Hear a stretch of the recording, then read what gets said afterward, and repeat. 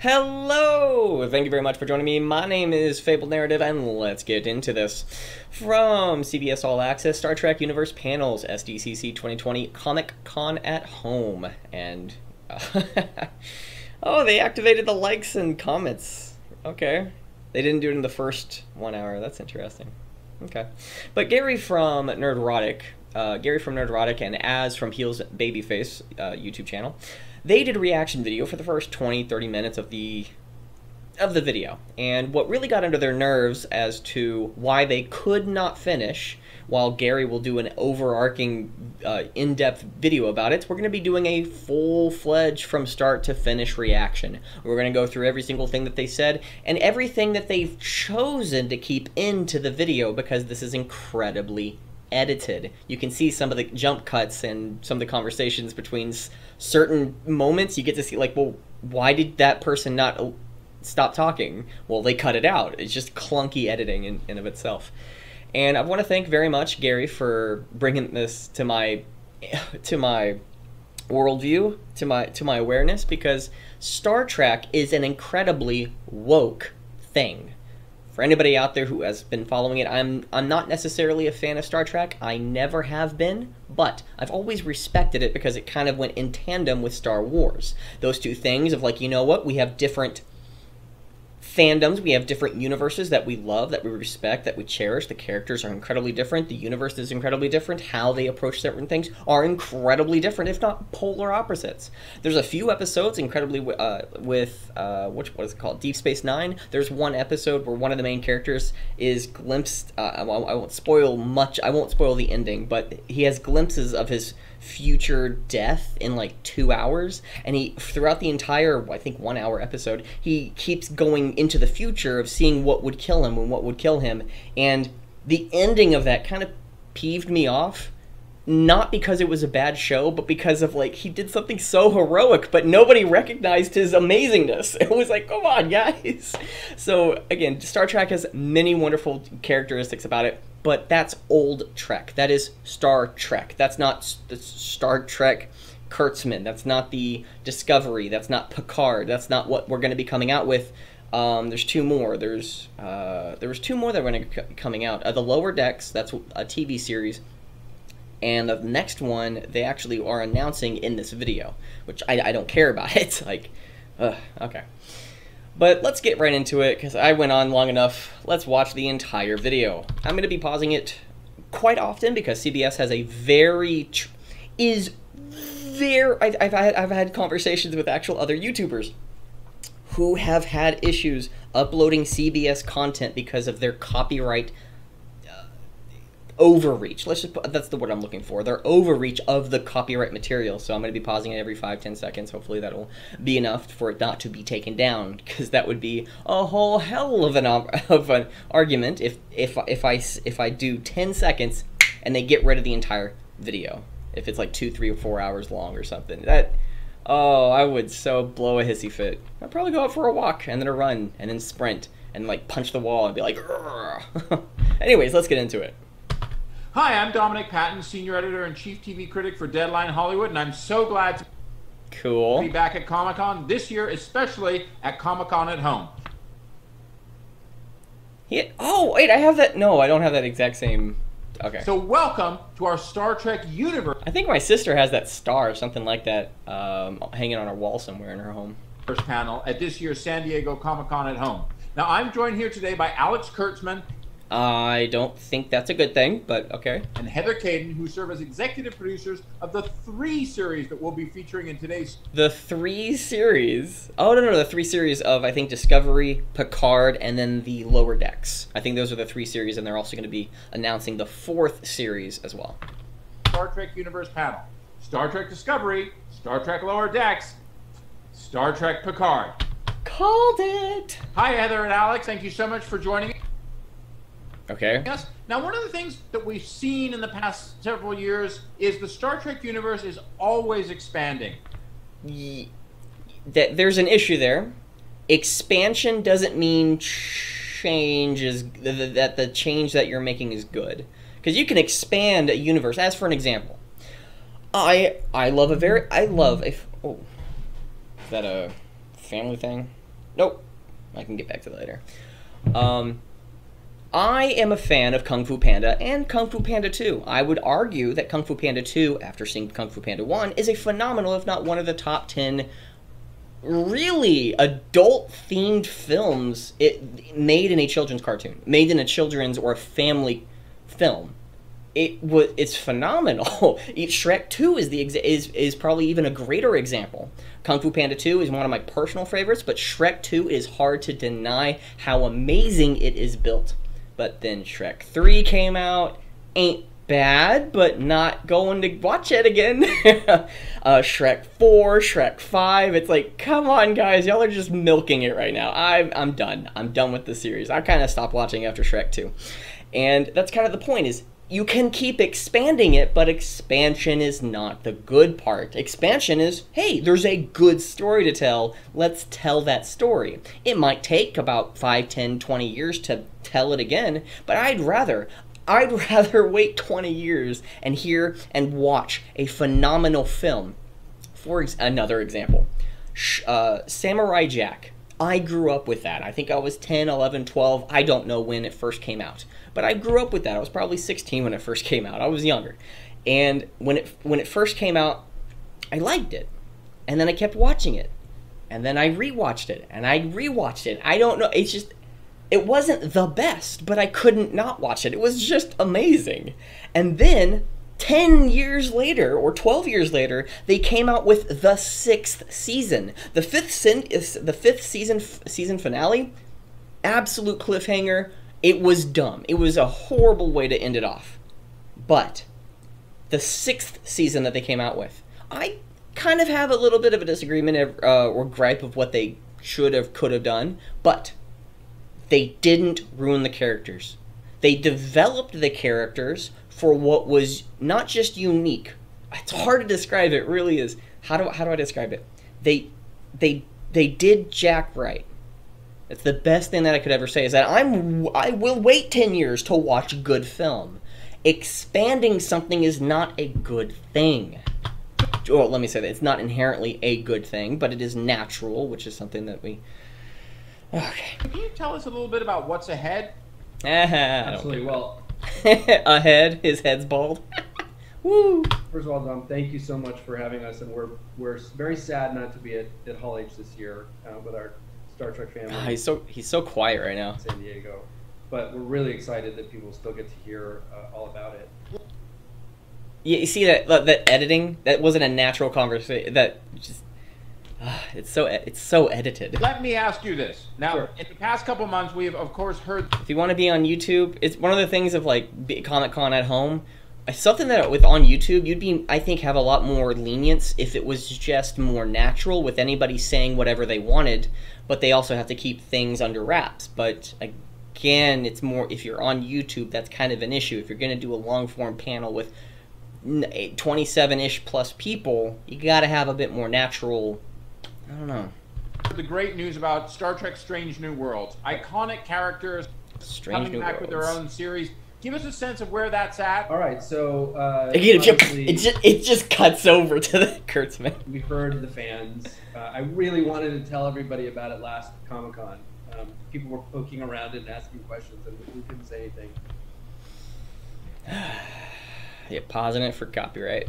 But we were already having real active conversations at that point. Okay, I'm getting bored with this guy. We're just going to keep skipping until he says Heather, something. As we talk about live-action Star Trek, and there, of course, are several series, and we're going to see many of them today, there's also animated Star Trek coming. Heather, can you give us a sense of what we're going to see in that version of this world? Pausing. Yeah, so in addition to Lower Decks, which we'll talk about a little later, we're developing a kid's show on Nickelodeon with talented that the talented Hageman brothers are. Wait, what kids show you're talking about? Show running. I just want to make certain if you're going to be developing. Oh, okay. Things are going to be coming together because Kurtzman does view his Star Trek as his platform to not brainwash, but to do activism politically. And that's one big issue that I have with anything. I hate the LGBTQ plus group because of this, because it is inherently a political group. because any and all progress, boom, right there, that's word. If you ever hear with LGBTQ and progress, well, what are you progressing? Well, equal rights for all. Equal rights or special rights? I mean, if it's special rights, then you have to make specific laws about certain people. Well, how about if you are an individual or just a citizen of the country? Boom, right there. Regardless of your race, creed, color, nationality, or sex, as long as you are at least American, you have the exact same laws, you have the exact same rights under the law. You are to be treated, and if you aren't treated, you are not being treated to the standard that is required. So that's how I approach it. So if you're a political party that's saying, hey, we just want equal rights, okay, I don't care about your insert whatever physical, immutable characteristic that just doesn't play a role with whatever you think, feel, speak, or act or behave. Because being gay and being straight has nothing to do with whether or not, do you want more taxes? Like, hey, like, if you value certain things of like, hey, well, I think that there should be more LGBTQ programs, okay? Should there be more straight programs? Like, that's just the exact same. Like, so weird. It's so cringe to hear people say, like, I want LGBTQ. To me, that's saying you want more straight programs. What the fuck does that even mean? Well, we want things to be fair. No, it sounds like you want special treatment. And I'm like, okay, let's stop the murdering. Let's stop the pillaging and plundering. Let's stop stealing things from everybody. And then whoever has whatever, keep it. But you're not going to do it anymore. But we have less. 20 years later, you want to go back to the other person, start pillaging and plundering because you got a raw deal 20 years ago? It's like, okay, now stop. And then the other people who got robbed, who had nothing to do with it, who weren't there 20 years ago, are now have been robbed 20 years in the future. They're going to be like, well, we got a raw deal 20 years ago. And they'll look at you and like, because of your insert immutable characteristic, therefore, insert judgment. And like, well, wait a second. If we're going to, like, just stop it.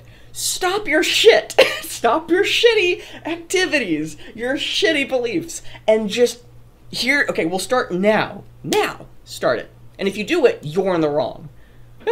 Because I didn't do anything in the past, but if I'm being treated because of the things that have happened in the past and I'm only associated because of my immutable characteristics, go fuck yourself. That we're super excited about for kids to have a way into the Star Trek brand. Okay, kids don't need a way into the Star Trek brand. Star Trek in its very nature is very low-key.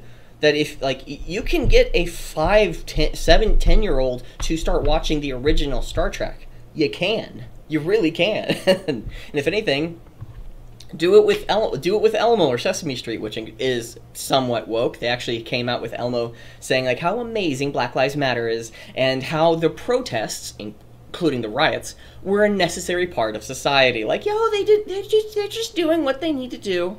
Oh my gosh. And we're officially announcing today that the title of that show will be Star Trek Prodigy. Prodigy. That sounds like a porn. Star Trek pornology. Definitely not a kid's show. Ooh.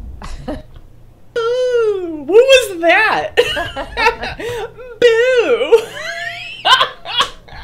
You go boom right there. You go poo. What was that? Poo. Now, oh man. about that. Oh man, not really shitting on they're trying to reach out to kids, but their activism is what I really am railing against here. Is that, hey, well, just for an example, how many people in the cast will vote for Trump? I'm not saying that I do. I'm just saying how many. Because if it's all, let's just say one leaning political party, is that an issue? Is that a problem? Is that a question? Would that same activity, if there was a bunch of conservatives who created a bunch of things, who had 1 out of 100 who would vote for, let's just say, Joe Biden, would that not be put into question? Can we not put that into question? Just asking the question here. Alex, talking about today, what are we going to see today with the Star Trek Universe panel that we have at ComicCon at home? You know what? I have to give him props because he is a pretty good host. I don't think there's anything about himself other than being in the bubble. Other than his big bald head. But I don't really have any issues about that guy. You are going to see on the Discovery side, a live reading of the finale of season 2. Okay. No problem there. Have not watched it. You are then going to have a brief Q&A. Okay, this guy's kind of boring. You're going to have a Q&A with Mike McMahon and Lower Decks, so you're going to get to meet. Good. So you see, guys, we're delivering a full Star Trek package. I want to go back to what we were just talking about again. Obviously, the coronavirus is keeping us apart from each other this year. The virus is keeping us apart. There's a lot of other things going on in this country and around the world. Right. Sometimes I feel like art can speak to some of those issues, perhaps even more than politics can. Specifically when we talk about Star. He brought up politics, inclusion, diversity, outreach. Oh, again, how inclusive is how inclusive? If you were to compare something of, I don't care about your fucking skin color, versus another person who says, what is your skin color? Well, what does that have anything to do with what I think, feel, or speak or act as? Because if I think, feel, speak, or act as one person, are you going to judge me differently if I'm a different person? If I say, hey, you should probably get your shit together. Okay, well, what if a woman said that? Hey, you should probably get your shit together. Well, listen to, hey, you should probably get your shit together. It's like, wow, okay, that's a pretty good message, regardless of who said it. Like, again, inclusion, diversity, outreach, go fuck yourself. All those words make you feel happy. All those words are things that if you attack it, it's like, oh my gosh, they're just precious puppies or something. You don't attack it, you don't challenge it. It's just, why would you be against inclusion, diversity, or outreach? I don't care about your fucking skin color. I don't care about your sex. I don't care about your gender. How you think or feel yourself to be. I have more in common with an atheistic trans person, or I was going to get a little bit more religious, or no, spiritual. That's the specific word I was going to go for. But let's do something a little bit more basic. I have more in common with a trans woman who knows themselves to be biologically male, who feels like they are specifically a woman, than a man who thinks that if you want to identify as a woman, that makes you biologically a woman. I have more in common just from that. Not because of your identity, but because of how you think, but because of what you believe to be true. I can have a disagreement if I can have a disagreement with a trans woman and be like, well, I agree with this, I disagree with that, but I don't care. Like, at the end of the day, I don't care. You leave me alone, I'll leave you alone, you get to do whatever you want, I get to do whatever I want. We wipe our hands clean and walk away. Or we'll just join hands and go together because we love Star Trek or Star Wars or certain episodes, or even going to certain fandoms. It's like, well, oh, you like Kung Fu Panda 1? Well, I like Kung Fu Panda 2. Kung Fu Panda 2 is stupid. Wait, let's do it again. Kung Fu Panda 2 is stupid. Whoa, wait, what? You're wrong! And we can have a disagreement and argue and be like, oh, you're so stupid for thinking that. Is it because I'm a trans woman? It is now. It's like, again, inclusion, diversity, and outreach are all bullshit words. If you don't care, like, I don't care. Star Trek, inclusion, diversity, outreach. I wanted to know what you guys think about the message of Star Trek in the American... there we go. The message of Star Trek. What about the message of Star Wars? The message of Star Wars should be the story of Star Wars, like whatever is in that world. The story of John Wick, I hated John Wick 3. There were some good things in it, but I just don't like it. They played on it went too long in some places. I just don't like I don't like John Wick 3. I love John Wick 2. I think John Wick 2 was an A+. I'd give John Wick 1 maybe a B+, not a B-, but a B+ at least, and then an A- at most. So it's like, it's not perfect, it's not great, but it's fucking solid. It is just solid all the way through.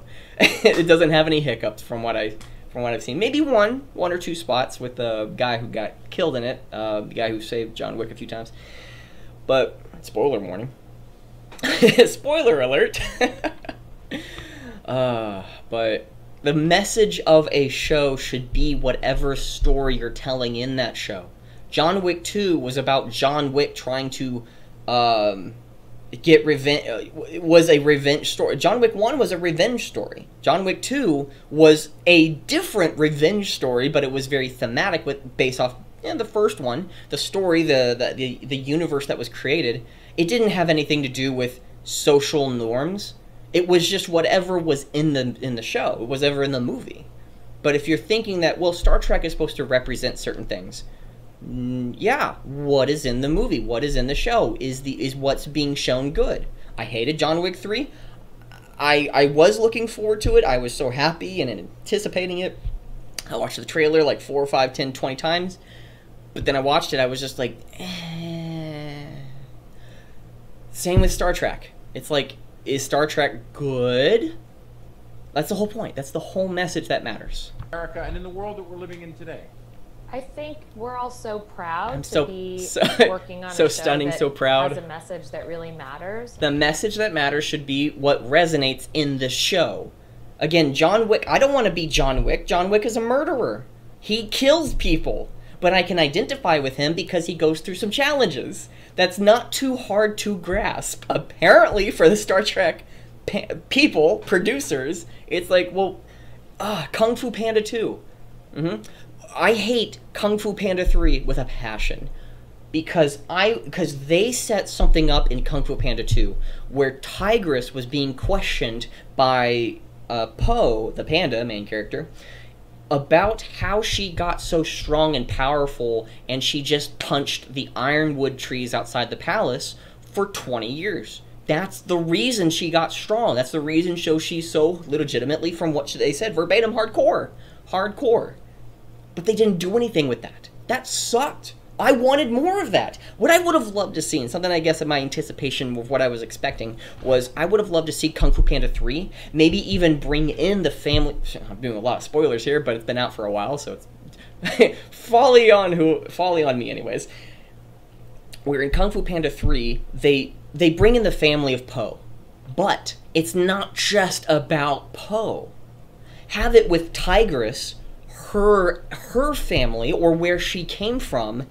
They maybe from the mother or father or whoever gave her up as an orphan. We get to see why they did, or maybe she has the spirit of the dragon within her, the dragon warrior. Well, the reason that she probably felt like she needed it or something, maybe something like that. Maybe they actually confront a real dragon, and the dragon is not necessarily. Maybe there's a good and a bad dragon. You can see them like red and blue, black and white, and maybe they're always in contrasting colors through the entire show. But you never get to understand like who's the good guy, who's the bad guy. Or maybe I don't know. It's just like you could do something more with Tigress, but she got sidelined. They set it up, gone. It's just, yeah. So what resonates is what's within the characters. I don't care if it resonates within the real world. If you think that you need to go into the fake world to live the real world, got a problem, buddy. You got a problem. You need to wake up. I mean, I'm not saying that I don't do that. I dive into a game and not even look up at the clock until about 3, 4, 5, 20, 10 hours, well, legitimately about 4 hours later, and be like, oh, I gotta eat something, or I gotta poop. Like, oh, I forgot I was in my body. Oh, okay. This thing needs to be managed every once in a while. And really resonates. I think anyone who does what they do on this side of the camera, on the other side of the camera, is hoping to say something. And I think what's great when you're working on genre is you often get to say things. She's not saying anything about current events and mask them so they don't feel like medicine or that you're being taught something. But the objective of what you're doing is trying to teach something. That's where I'm here. That's what I'm listening. That's what I'm hearing. And I think in the case of Star Trek, thematically, it's just been baked into what Star Trek is, about a better hope, about equality. Wasn't Star Trek always about equality and gender equality? And well, wait. If you want equality, gender equality does not need to be stated. Okay, just saying that. It's about equality. And more importantly, it's not about equality. Because we're not all equal. There's people in the shows of Star Trek who are good, who are bad, who are smart, who are dumb, who are wise, who are retarded. These things matter, but it's not about a woman walks in onto the Starfleet command. Okay? What rank is she? why should she be talking about it? It's not, oh, why should she be talking about the emphasis of her sex or gender? It's her sex. But why is she speaking? Is it because she has something to say? Is it because the commander is wrong? And if the commander is wrong, you shouldn't be doing it on the deck unless there is an important thing, like you're in the midst of battle. If you're in the midst of battle, you shouldn't be going against your commander anyways. That's what matters. The equality part is not focusing on the fucking sex. Oh, well, gender equality. They did that. It's done. Gender equality has already been dealt with. So again, making it about sex, gender equality, you focus so much more on the gender aspect rather than the equality aspect. That's just how I see it. The gender equality, racial equality, sexual equality. Again, all equalities. There's no reason to say those things because you mentioned equality. I mean, it's what it is. And you know, we've seen in the past few weeks that you guys that we've seen on the Star Trek. I've seen this guy somewhere. I don't remember. Hashtag Star Trek United. Alex, why Star Trek United? Why not Star Trek Universe? Like Star Trek Universe, Star Trek. Okay. Give us a sense about what that is telling us. Oh, okay. I remember in one of the panels, one of the discussions with like the 9 people there or 12 people that were on the screen. One of them was saying like, "Oh, we need to make this hashtag go viral. Make it go viral." And it's like, Twitter is a cesspool. Don't do Twitter. If you're out there who does Twitter, I'm sorry. I did Twitter at one point, but then I couldn't. I was having an argument with somebody, and only until. Actually, it was like maybe 2 or 3 people, but I was having an argument with somebody, and the only moment in which they were starting to listen to me in my argument was when I said I was gay. They called me homophobic, and I said I was gay. And from then, they said that they were sorry, they let me talk, because we were going at it, like we were going at that argument. We were posting, and the moment that he called me homophobic, I dropped the, oh, I'm gay. It's like, okay, because that's the way you communicate with SJWs. Here's my identity, now I'm allowed to speak. So that's why I think that SJW is a legitimate virus. It makes people weak, it breaks people down, it spreads, infects, and multiplies. So if you know SJWs, please pray for them, please think of them, please hope for the best for them. But the ideology is what's a virus. They are not a virus. They are the result of the virus. The virus is the ideology, because if you change that ideology, you change the person. Because it's not who you are, it's not who you think, it's not your physical characteristics or what you think about those things. It's not your physical characteristics, it's what you think about that thing. It's the inside that matters. Oh, man, I thought we already dealt with this like 30, 40, 50 years ago, but apparently people who are bringing it up are people on the extreme left, and people who are normalizing it on the slightly left, who are just accepting of like, well, don't bother them because they're just a small portion, or I don't think of it's that bad, but they don't really know what the topic is all about. It's like, why are you against why are you against sexual equality? It's like, I'm not. I just think that if you're going to say equality, that goes across the boards, that what's matter is your merit. It's like, merit is evil and racist and cis-normative. Star Trek, really, since its inception, has always it's endeavored to speak to the vision that. Gosh, what? Alex Kurtzman is so boring to listen to. Star Trek United is the effort of bringing awareness to many of the I'm just going to read whatever he says, because how he says things is just boring. Too many of the organizations that is the effort of bringing awareness to many of the organizations that are critical right now. Black Lives Matter, the NAACP. Oh my gosh. Okay, those are political activist groups. They really are. If you are called a Nazi enough, the NAACP will come after you and label you as such, because everybody's calling you, therefore you are. Black Lives Matter. Well, what about I don't care for this, but I'm just using the argument. Why not White Lives Matter? That's not what Black Lives Matter is about. Okay, well, let's use the exact same example, but in reverse. Make America great again. America was never great. Oh, what? You mean when we signed the independence that and then throughout the years we allow you have a standard of equality under the Bill of Rights that was created by by a lot of white men to create equal rights under the law. And then we've kept expanding and expanding and expanding and expanding that. And a lot of people agree, a lot of people just accepted that you have a different political system than I. Cool, it doesn't matter. We'll go out for a beer, we'll vote for however we vote, but at the end of the day, we're still Americans. People don't believe that on the left. We're not Americans because America is inherently racist. And if I believe that I love America, racist. So again, make America great again, the activities of what that means, versus, well, America was never great again. Well, you're using just the term, the words, rather than actually understanding the meaning, which is the exact same activity of somebody saying, hey, white lives matter. It's not about white lives.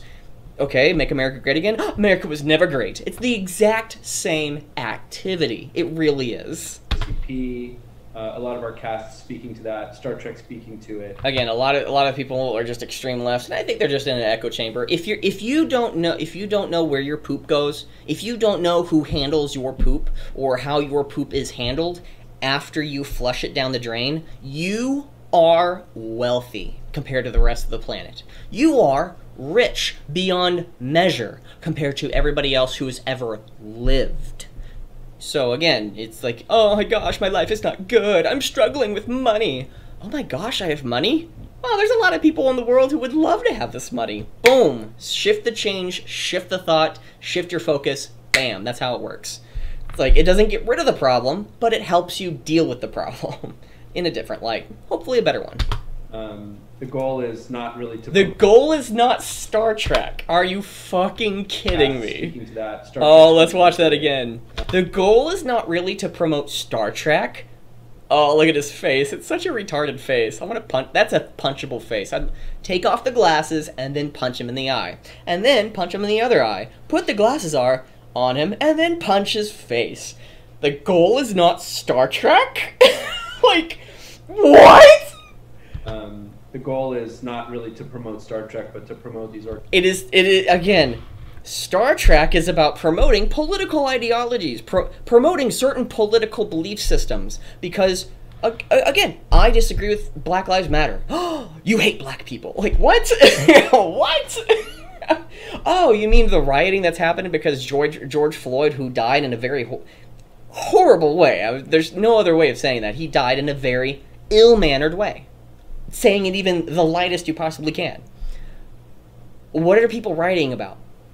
Look, a band like let's not just have change within the police or systematic change or a reforming, but instead let's get rid of or defund the police. Well, okay, defunding the police doesn't change that. It just removes the problem for an even worser problem. So again, if you don't want the police, don't police the law. So if I go around, if the police were defunded, if the police were cast out and saying no more police, we ban the police like they did in Minneapolis. If I go outside and I break the law, you can't stop me because that would be enforcing with a police system and structure. Well, no, my police system, me policing it is okay, but those guys are naughty pants. Okie dokie. Fucking retards. organizations, and to use our platform to be able to... Our platform to promote political ideologies. Bring greater... Or political movements. We are an activist. We are activism in a nutshell. I could probably stop it right here. The entire video is premised on this. So you know what? I'm going to pause it, make this into a sole video for 33 minutes, and then we'll continue watching the entire thing. So... Oh my gosh, I might even just make a shorter video of doing that. So I'm gonna do that right now. Okay, I'm back. I had to make that little clip. Dude, apparently it was like a 19-minute rant, and man, if I could get on a topic, I can get on a topic. Once I get on a topic, then I can get on a topic. I didn't even do my water. Let me do that real quick.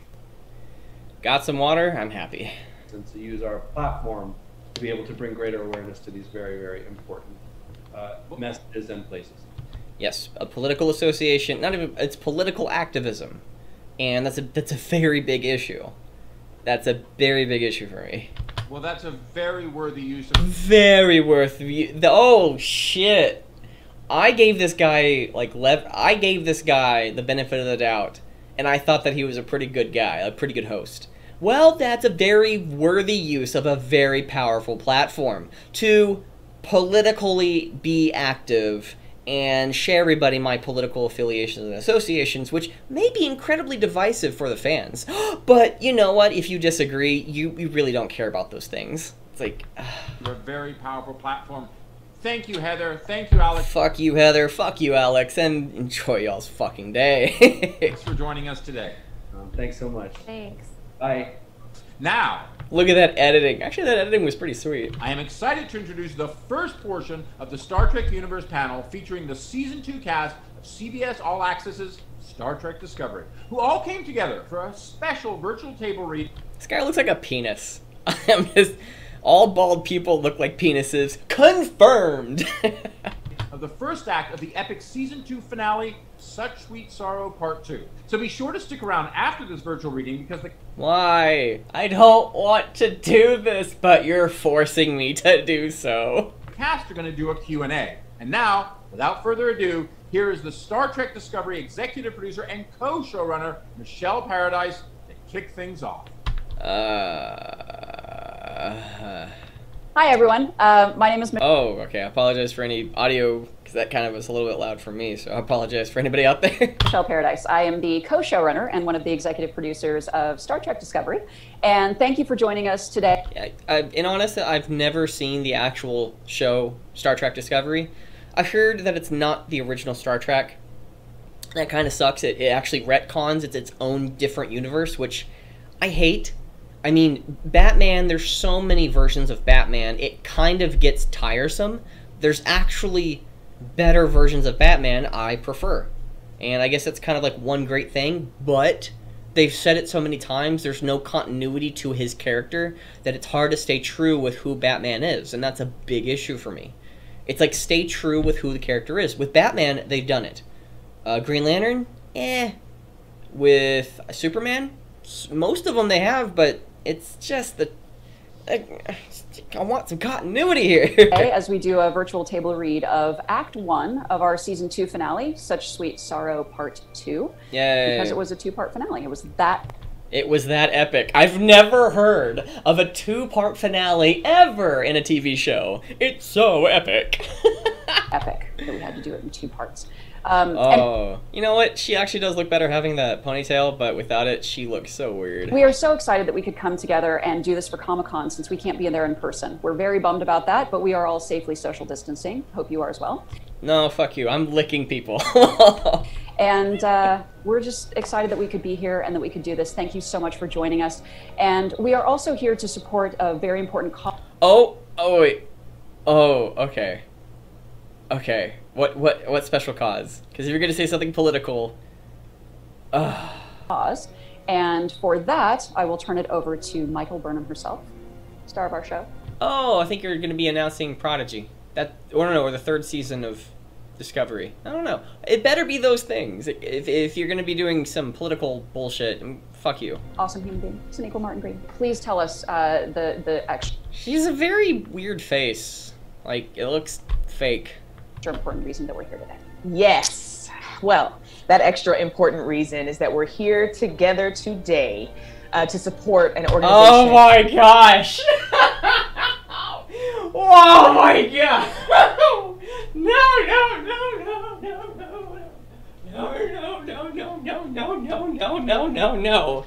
Really? Oh, I was so wanting it to be some bullshit Star Trek Discovery announcement. But no, we have to be politically active. NAACP legal defense for, let me guess, Black Lives Matter? Known as the NAACP Legal Defense and Education Fund. Okay, let's read this. Support the NAACP Legal Defense and Educational Fund. Let me actually look up the NAACP. Educational Fund.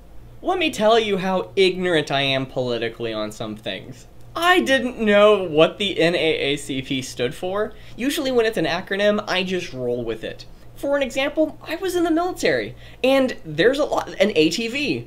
Never understood why they called that, what they called it as. I never cared. It was, okay, that's an ATV. I don't have to question anymore. It's above my pay grade. The NAACP, the National Association for the Advancement of Colored People, Where's the advancement of non-colored people? Oh, fuck. It's like, it's a racist organization. Yeah. It's like, it's everyone but white people. Go fuck yourself, NAACP, for excluding me from any and all good activities you could be doing to be helping me. But because of my different skin color, will you help me in a specific endeavor? Oh, I'm not colored? I can't use that? Well, let's reverse it. Oh, I can't use that organization because I'm colored? Oh, that would sound horrible, but because I'm white. What does white even mean? Go fuck yourself, NAACP. Go fuck yourself. Is America's premier legal organization fighting for racial justice. Racial justice? Okay, justice or special justice? Like, it sounds like special justice, because if you have to include, like, okay, skin color, there's no need to add any specific skin color. Just say skin color. Or ethnicity. You don't have to add any specific ethnicity. Just say ethnicity. It covers all of it. It's like equality. You just say equality. You don't have to say any other type of equality, like sexual equality, racial equality, gender equality, so whatever other equality, religious equality. Well, religions aren't the same, by the way. And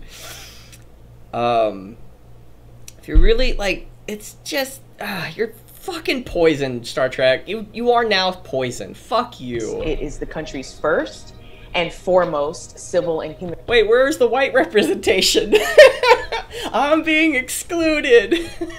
And if anybody out there is actually cheering that, oh, you're being excluded, oh, poor you. Well, I guess if anything bad happens to a white person, that's kind of the sentiment. It's like, oh my gosh, as a white person, you've never had to deal with this. As a white person, why not just call, like, me as my name? Me as an individual. Have I ever experienced segregation? Yeah, actually. Yes, I have. Very difficult to be in the military. They vet you based off a specific system. But it's much easier, or at least it was when I was in the military. They didn't combine the two ATP scores, the physical training course score, where women actually had a much easier time to get a higher score, which means that they could be promoted quicker than a man. That was horrible. But because I'm a man, therefore shut up. Well, that's fucking bullshit. And racist, sexist, bigoted, etc. Law firm. It was actually founded in 1940 by Thurgood Marshall. I don't care. You know, I'm going to talk over you from your subsequently fucking became, retardedness. Any and all people who are fighting for equality, not just racial equality, but equality, I'm for that. Go for it. Fantastic. I am happy about that. But Star Trek is using that to push political ideologies and be politically active. Which, again, you as an individual actor or actress, go for it. But when you start saying it publicly, I don't have to promote you. I don't have to support you. And if you're going to be, it's like, oh, hey, look at all this progress. If you go against Black Lives Matter, you hate progress. If you go against the LGBTQ, you hate progress. It's like, well, I think it's regressive, not progressive. Oh my gosh, criticism. The first African-American U.S. Supreme Court Justice. Again, it's not the criticism of who they're putting out. It's Star Trek I have the issue with. The thing is that they're actually masking themselves of, like, look at all the good that we're doing. No, they've done good. They've done good for equality in the past. Fuck Star Trek. The LDF's mission is to achieve racial justice, equality, and... Oh my gosh, this is just gonna go on... Okay, let's move on from your bullshit. Oh, look at that face! I want to punch your face! I want to punch it so bad! Now, Alatunde will lead us in.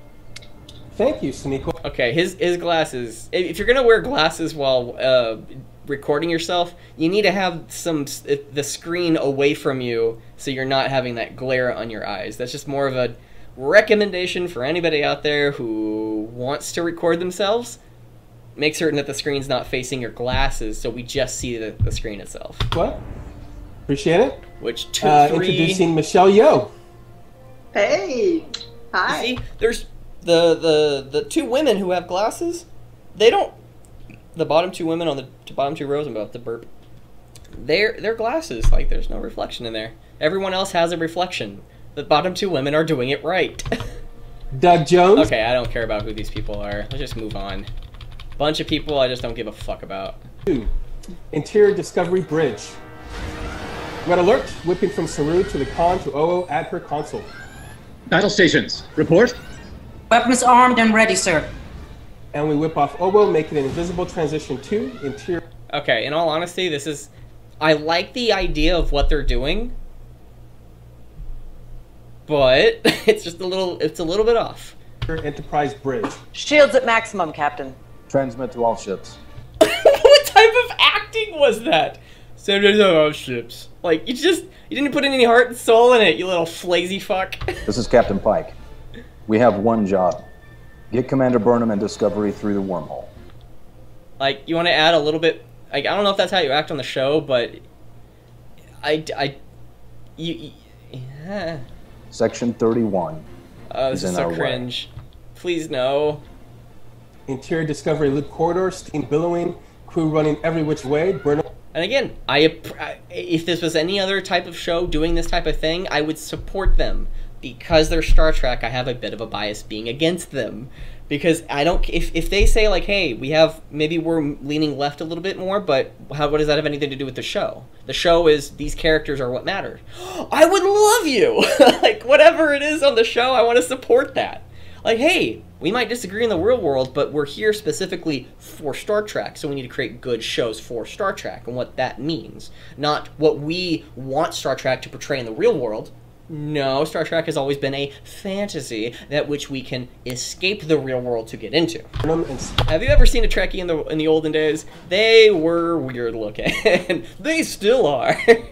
Take frame, racing like mad toward engineering. We track with them, almost at full sprint. Discovery will navigate into the clearest possible position. Oh, that guy is so boring. Oh my gosh. Exterior space. Hostile with Pike on the bridge. You know, the CGI, again, as a model, ain't that bad. But I'd rather see some, instead of CGI, do drawings. A drawing would be more exciting, actually. Ooh, take everybody out, like all the voice actors, but instead do it as like the wall, whatever that thing is, where it's just the wall panel. You show a little scene. You show them maybe if they're at the bottom of the screen. Like, they could have done this better, but they're having a lot of money and having a lot of fame or name recognition doesn't make you good. They could have done this a little bit more grassroots feeling, but it just feels like a hollow shell of its retrofitted shuttles self. exit the bay. We soar toward the side of Discovery. Again, CGI, woohoo! But it's not CGI. You don't have to do that. Where retrofitted pods launch and defend her perimeter. The voice acting is horrendous. Enterprise. You know, I just have to mute this for a second because, again, this voice acting is horrible. Oh, ooh, someone different. Don't adjust the composite automatically. I'll do it manually before clearing each piece for assembly. I'm not detecting any... Again, she was pretty good. Like, again, I want to punch her face, but she had a pretty good voice act. She did really good. Microvariances. No, I need a surgical spanner, not a piece What is with your eyebrows, I'm not detecting any microvariances. No. What's with your eyebrows? No, I need a surgical spanner, not a standard engineering coupler. Like, she doesn't belong on the show. Oh, I'm gonna probably have to skip this entire thing. Oh my gosh, this is so cringe. No. Oh, perfect timing. No. Oh, we're done. I'm done. We're skipping. We're moving on. Shut up, y'all's face. There's only like 2 people on the show I want to listen to. The woman in yellow and the guy at the very bottom right-hand corner. Like, those are the only 2 people I'd be worthy listening to. They're actually pretty good with their voice acting. Fuck y'all. Man, oh, so it just goes on and on and on. Yeah, for character, if you're like a fan of the show, I'm certain this is like really like, oh yay, but my gosh, how much bullshit is there? So much talking. Oh my gosh, I can't keep. Am I gonna keep going? Somebody hand me a Gatorade! Oh, this marathon is going on forever. Oh wait, do we have different people? We have different people. Ooh, these different people, different people. Okay, why? Is Prodigy? Everything I saw. This is how it starts. Oh my gosh, I want to fucking bitch slap her. I thought she was a good voice actor, but that sounded so weird. It really did. Who are you? I've been thinking about my gratitude for being a part of this. Who are you? Okay, we're gonna be listening to some more bullshit. Let's listen to more bullshit. And now I will be handing things off to EP and co-showrunner Michelle Paradise, who will be moderating our cast and Q&A today. Thanks, Tunde. So these are questions that have been submitted for all of you. This one's actually for me, but I'm curious how any of you might respond. Gonna pause it just in case CBS, you know, all that's good stuff. How important is it to you to continue the tradition of Star Trek taking a social and political stance? A political stance? Okay, what's the political stance? No, here's the question. Will Star Trek ever support wall building within one nation between another nation? Or are nation building no longer a fundamental part of the world? As a non-Trekkie, I don't know this type of material. It's a question I legitimately have for the people who have hijacked Star Trek for, and again, even the purpose of taking a social and political stance. I don't think Star Trek has ever had a political stance. They've talked about politics, but they've always tried to rationale from what I've seen from the shows. They've always tried to rationale around them. They've always tried to introduce them in a very intellectual way, rather than just saying what the political stance is, and if you disagree, then therefore you're intellectually wrong or stunted. So, to you to continue the tradition of Star Trek taking a social and political stance as you enter season 3. I love you. I love everything. It's so eager. Yeah, I mean, I think it's everything. Yeah, I think it's everything. I mean, I want to punch your face. There's so much there's so much face punching I want to do on the show. Star Trek, of course, is you know, it's fiction, it's science fiction. Okay, if it's science fiction, then okay. How you validate? Well, it's science fiction. Yes, science fiction. It's fake. Okay. But it's what you do with the story, with the characters. Where are you going to go with this? I don't know. It's always meant to imagine a future and a world in which people are valued for who they are. People being content of their character, not... Yes, the content of their character. And the content of the character, if you have a shit ideology and I go against you because of your shit ideology, I think Black Lives Matter is a horrible organization. You must hate black people. According to them, that's what it is. They're trying to promote Black Lives Matter. Star Trek has been hijacked. That word is an incredibly good word to use. I'm late to the party. I really am. About really realizing that. It's like, I've heard other people say it.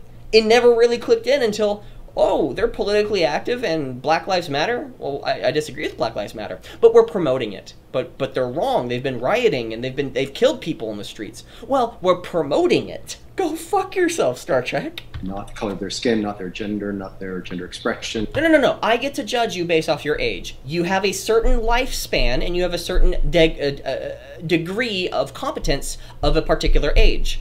And if I can show, like, oh my gosh, you look like Picard, Patrick Stewart, he's old. He can be still with it, but he's at a point where he's too old to deal with it. That is a reality.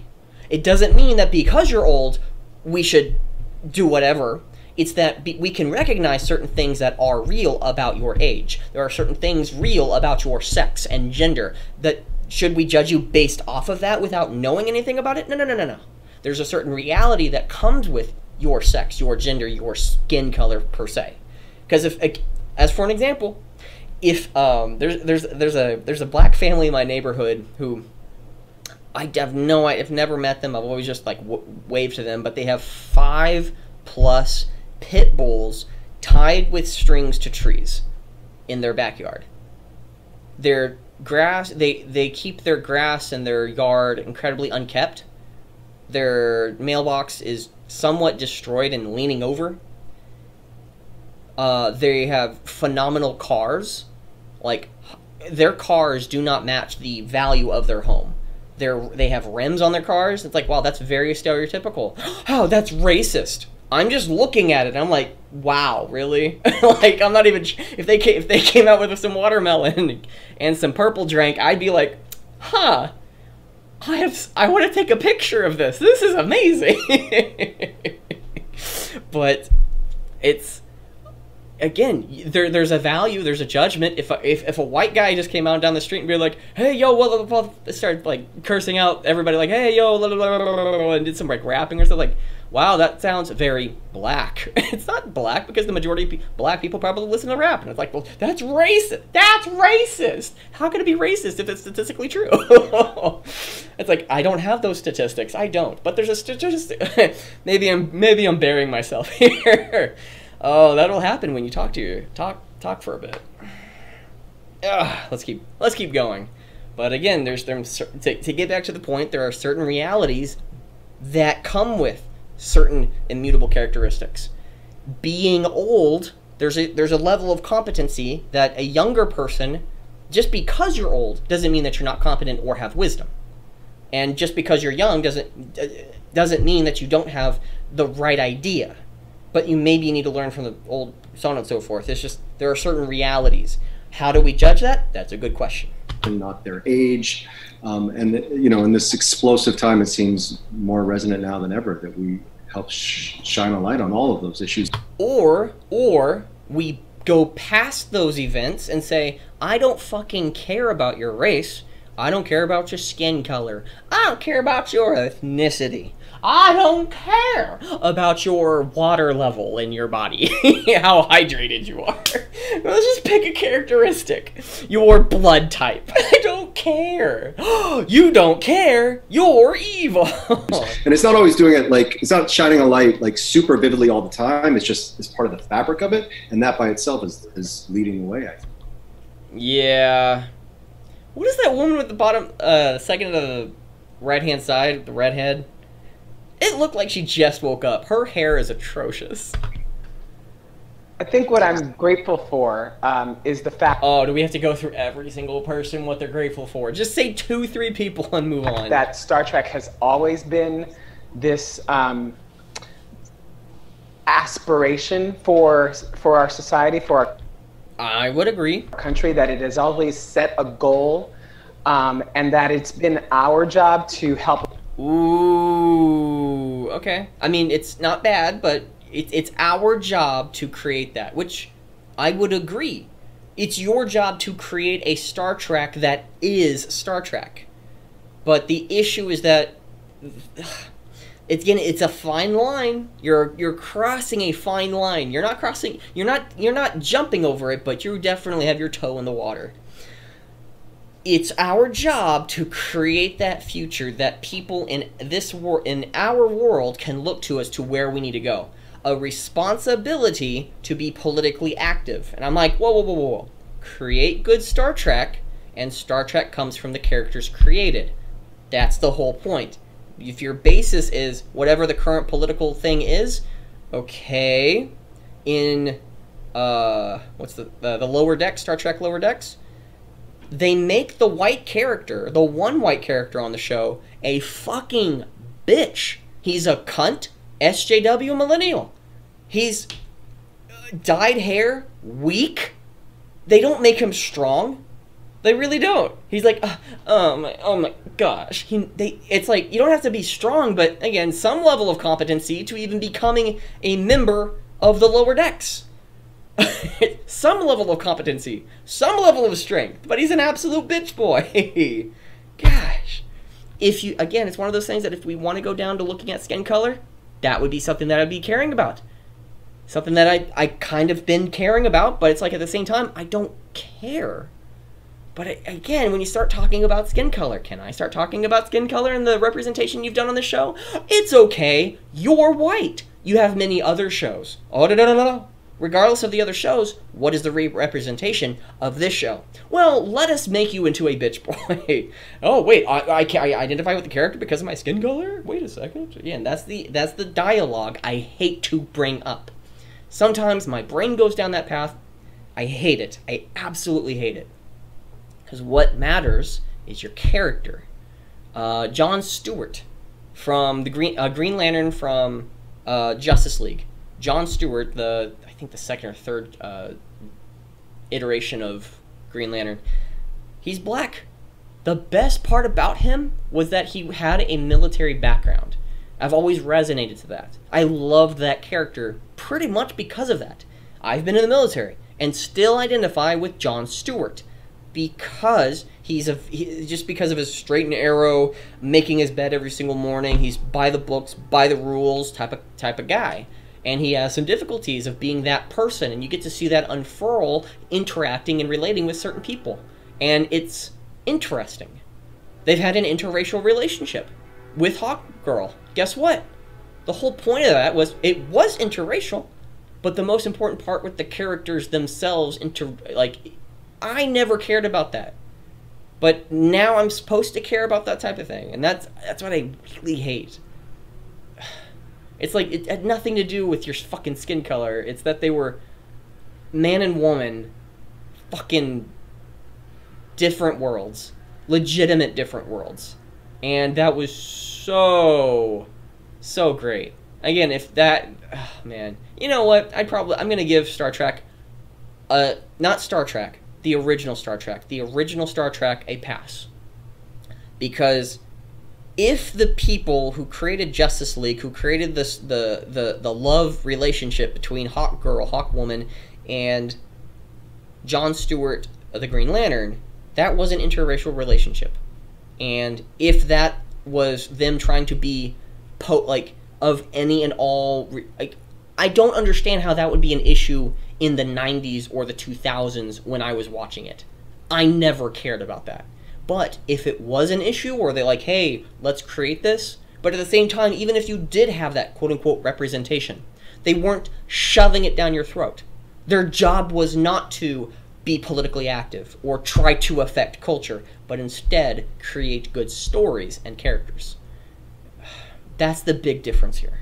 Star Trek has been hijacked by politically active people trying to affect the real world through their work. And...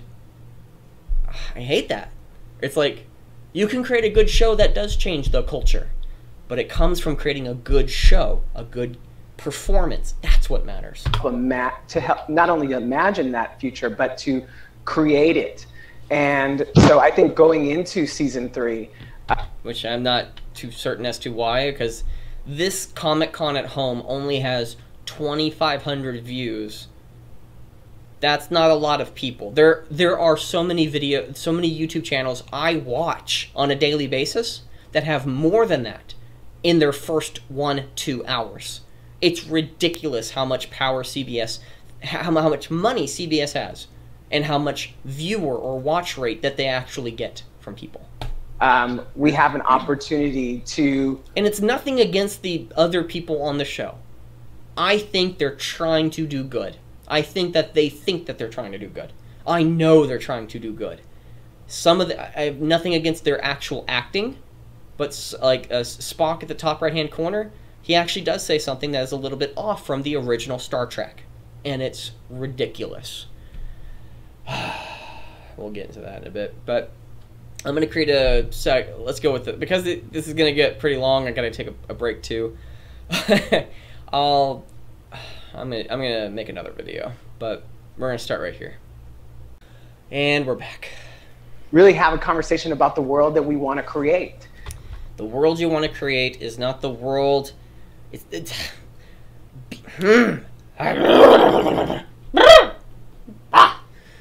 world you want to create in the Star Trek world, that's the whole point. Hopefully I'm applying that evenly. Hopefully across all things that I actually have interest in and things that I've watched in the past, that I've done that fairly. And if I haven't, that's a folly on me. What matters is the story you want to create. The story, the characters, the world in that universe. Because that universe is not this one. It may give us a glimpse of what is possible, but my question is, how are you approaching that? Because Alex Kurtzman came out and said, the point is not to promote Star Trek, but to promote Black Lives Matter and the NAACP. which are two specifically not specifically colored people protective. Again, what about every other type of color? Like, I'm not associated with those things. Again, it's like, one, Black Lives Matter is a political association. It's a political group, an activist group that has a specific political agenda, trying to change the culture in a specific way. Well, there's been riots all over the country. Riots, not protests. Riots. People wanting to ban police officers. Like, remove them. Defund them. I don't believe in that. You need police officers, regardless. There needs to be reform, but you can't just do that. Fuck Black Lives Matter. It's not fuck black people, it's fuck the political affiliation, the association with that specific activity politically. And how each of us has a responsibility to create it together. So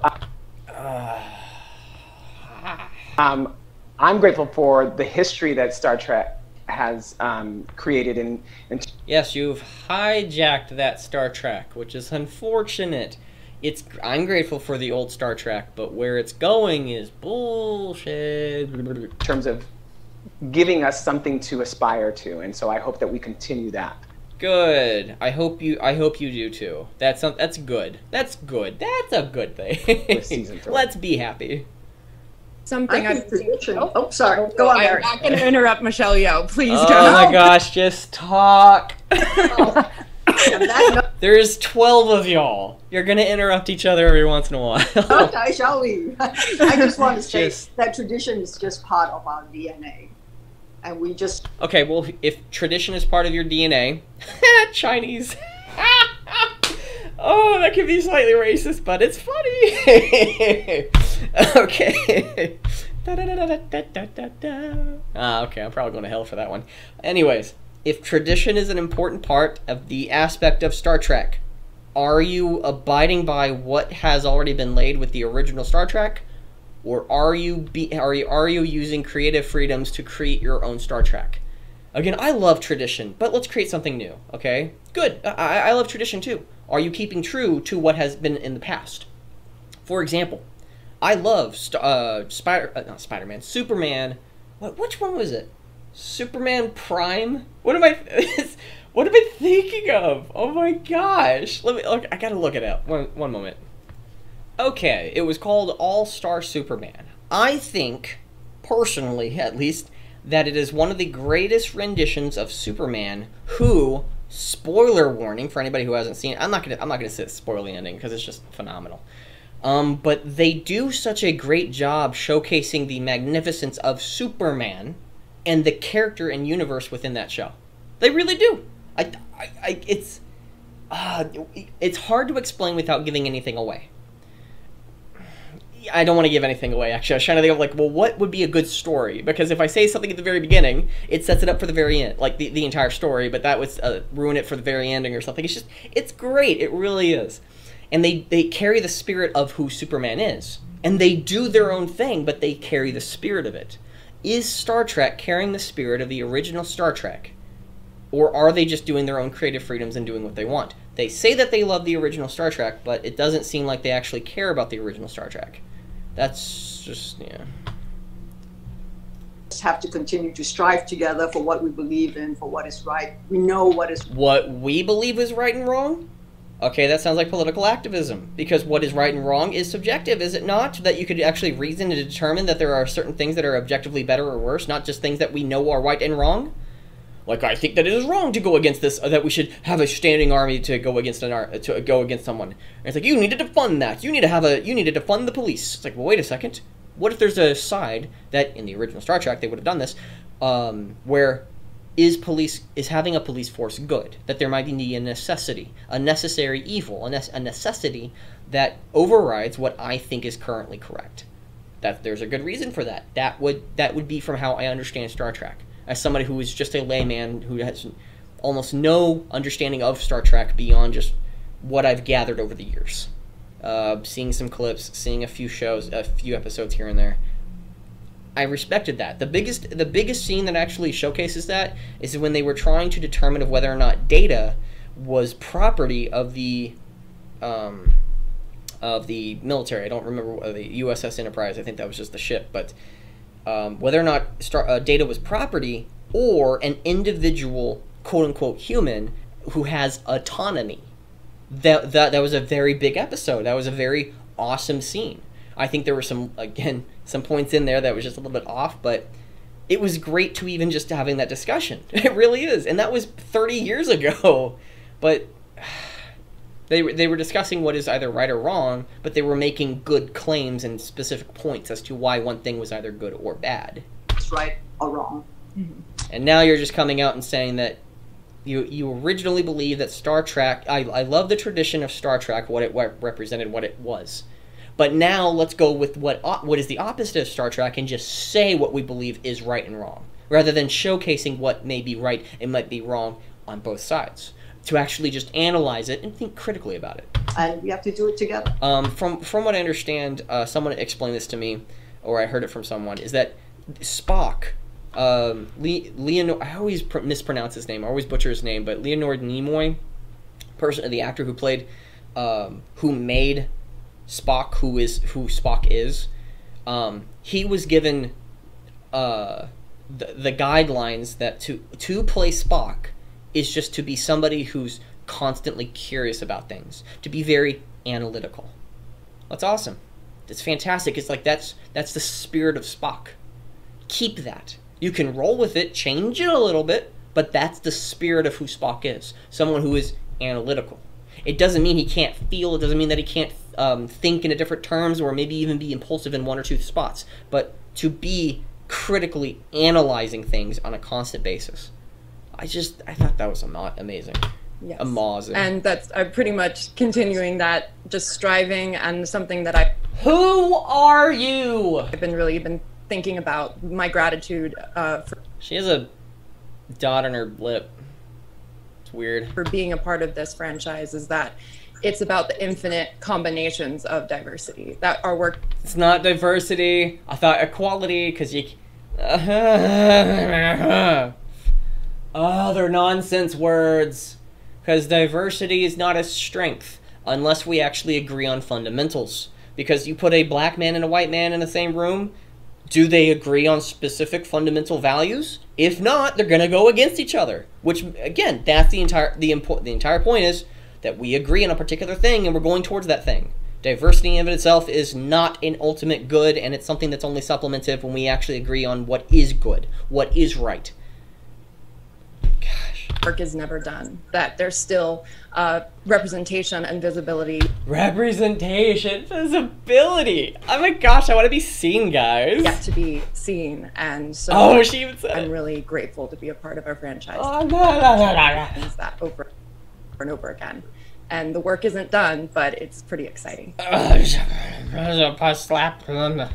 think that one thing I value about specifically your hair is messy. Fix it. Our version of Star Trek is that we don't. Our version of Star Trek. You know, again, I love tradition.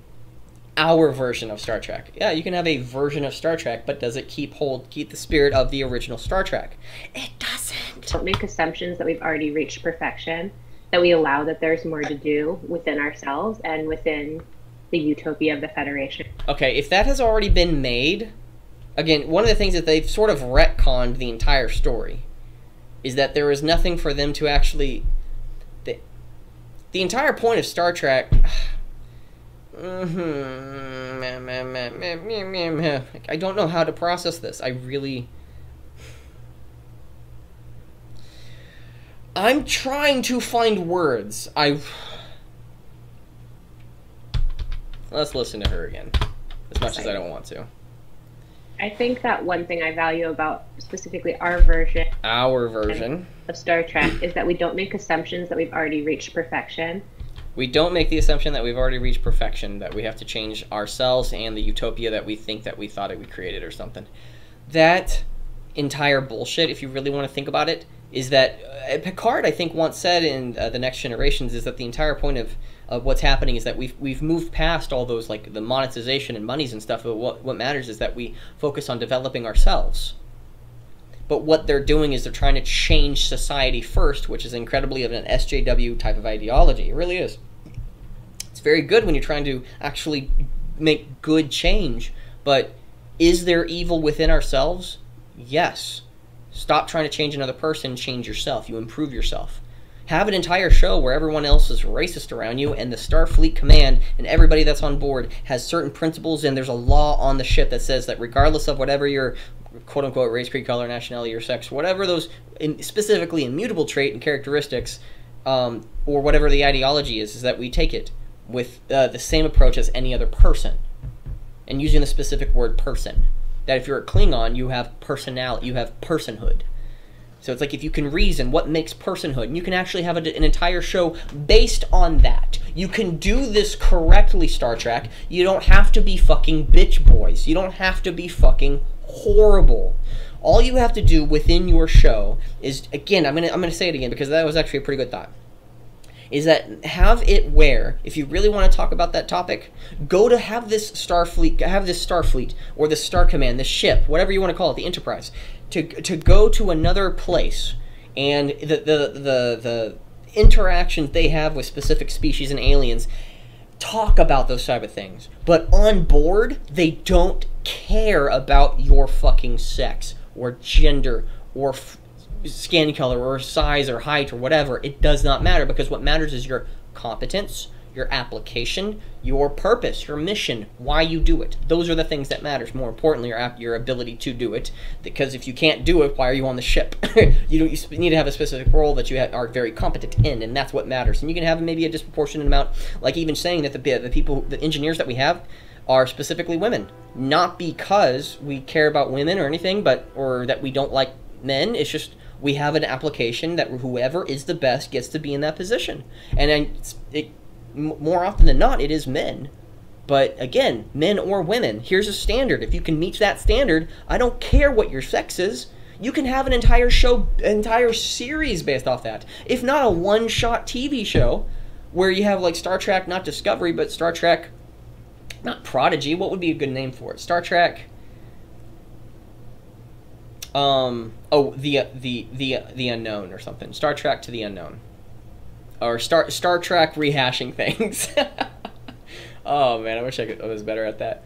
But the Star Trek, the Legendary Run. I'm just looking at a thing I've written on my whiteboard. That's the only thing I'm coming up with. Star Trek, the Logitech. Logitech or something. Yeah, you could just have a show based off that. Where you could have in the very first episode, where it is this utopia on the show. It feels like Star Trek. It looks like Star Trek. It's like you have a lot of quote-unquote representation on the show, but what matters is how people are treating each other. And that's what Star Trek has been. You don't fix what ain't broke. You don't try to fix something that isn't broken, because if you try to fix something that is not broken, you might be breaking it beyond repair. You might be breaking it not realizing that you've broken it. And when you break it, you try to put it back together. And if you're trying to fix it because you thought it was broken, what do you think the original thing you're trying to build is? You'll just create something new or just replace it. That's what's happening with Star Trek. That sucks. That we allow that there's more to do within ourselves and within the Federation, the utopia of the Federation and beyond. Pausing it. And I think that's a really important message to hear right now, because there are a lot of people who assume some of these issues are solved, and they're not. Yes. I disagree that some of these positions that you hold are incorrect. And what you're doing right now with that presumption is that if you disagree with some of these things to be correct, you think some of these positions are wrong. Diversity is not an ultimate good. It's whatever you are thinking and feeling, and that's what matters. If there were a bunch of white people on the Enterprise, all of them were white, 100% males, 100% white. 1, that would be a sausage fest. 2, what does that have anything to do with the competency or the values that matter on that thing? If you're judging, it's like, oh, there's so many white people. You're part of the problem! If you believe that if there's a bunch of white people on the Enterprise, and you think that's problematic, let's reverse it. There's a bunch of black people on the Enterprise. All women. A guy comes out and says, oh, that's problematic. You're part of the problem. You can have all black representation. Why are they on that show? Why do they have this? Is it a culture of women? Is it that the men are not being put in as second, but the women are just higher in in application? Is it a species who has had women be more competent than men? That would be something worthy of discussing, worthy of exploring, because it's a different species. That again, as a species, it doesn't matter, because you can have, again, a guy come onto the show and says that I'm actually as competent as you guys, and all the women are saying no because you're a guy, get to the back of the line. And you could really showcase that, because that is something that no one ever sees. Because we have all these tropes in our head that, oh, it's a male-dominated area, therefore a woman coming into power, that's a good thing. But wait a second. Just because you're a woman trying to climb the ranks doesn't mean that you're competent enough to even be there. And if you are there and you're not of the same sex and they discount you, well, why don't we create a show where you become the captain and it's like that again, it's been done so many times. Let's do the reverse. Again, I actually would enjoy a show where they actually created a captain. They could do this show correct, but if you think what's really wrong with this, what she was saying is that because you think I want to hear specifically utopia of the Federation and beyond. And I think that's a really important message to hear right now, because there are a lot of people who assume some of these issues are solved.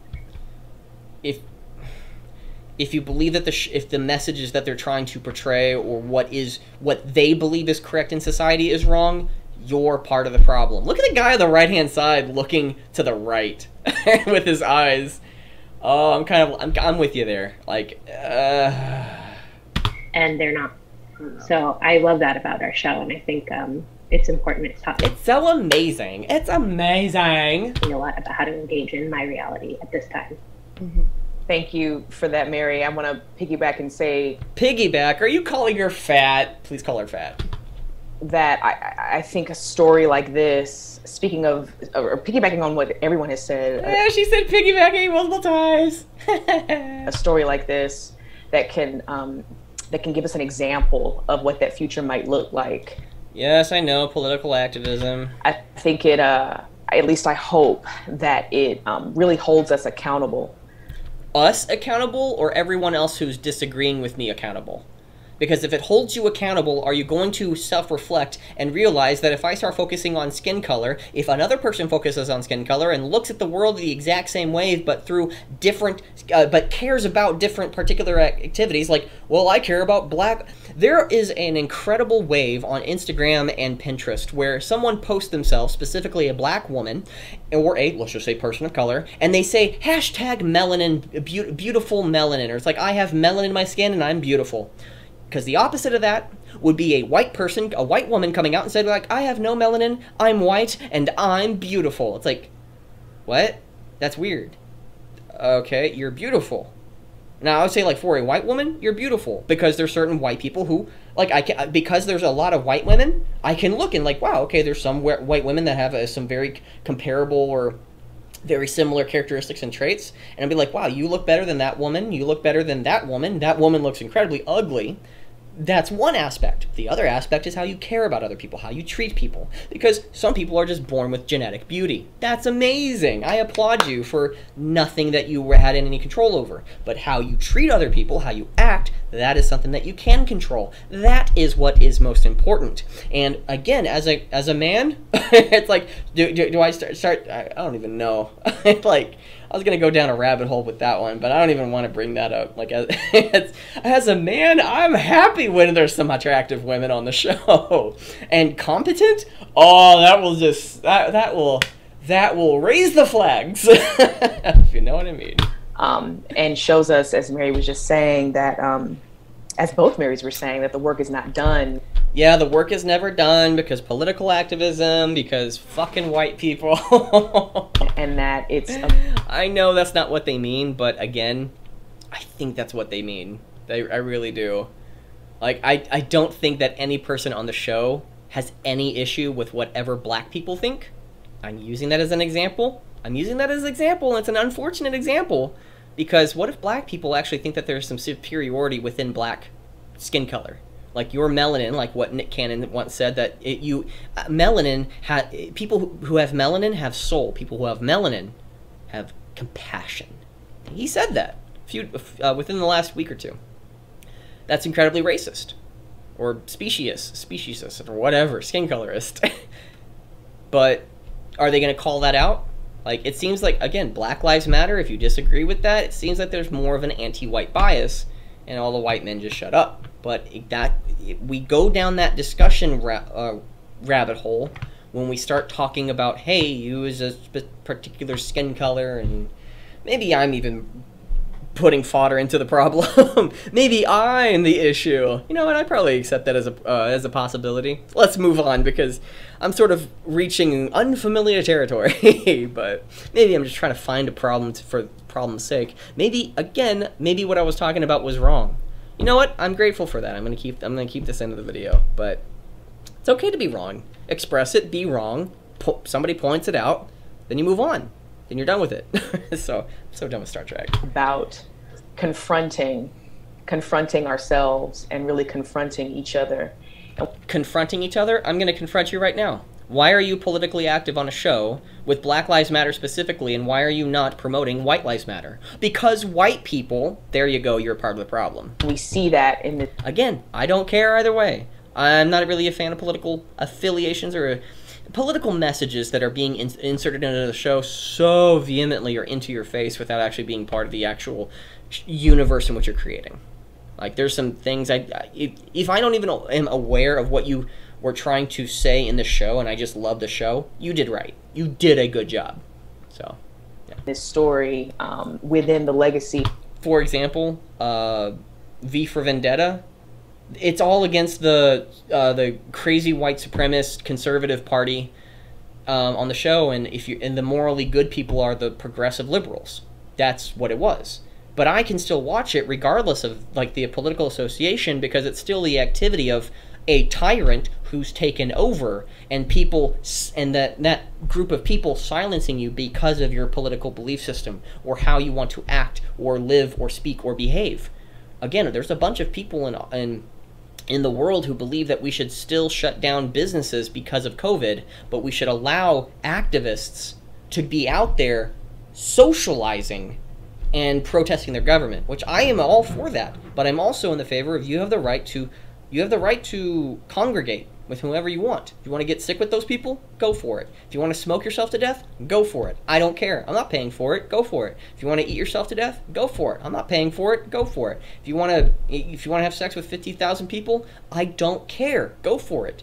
I'm not paying for anything. I'm not going to pay for that. And if you're going to say that I have to pay for it because you are trying to push the message within the culture that that what's morally good is we pay for everybody's health care. Like, okay, no. What responsibility do you have with your own body? Is that question not being talked about? It's not, because if you disagree with us, therefore you hate women's issues, women's topics. Go fuck yourself. That's the biggest issue as to why I have. There's some liberals that I love listening to. Adam Krigler on Timcast IRL. Adam Krigler, who he brought up the co-host on the Timcast IRL YouTube channel. He brought up a point when that NFL, I think it was NFL player, or I think it was NFL, I'm going to go with that. The NFL player who went into his own home or someplace, and he saw the string that was coming down from the garage door open, and he thought of it to be a noose.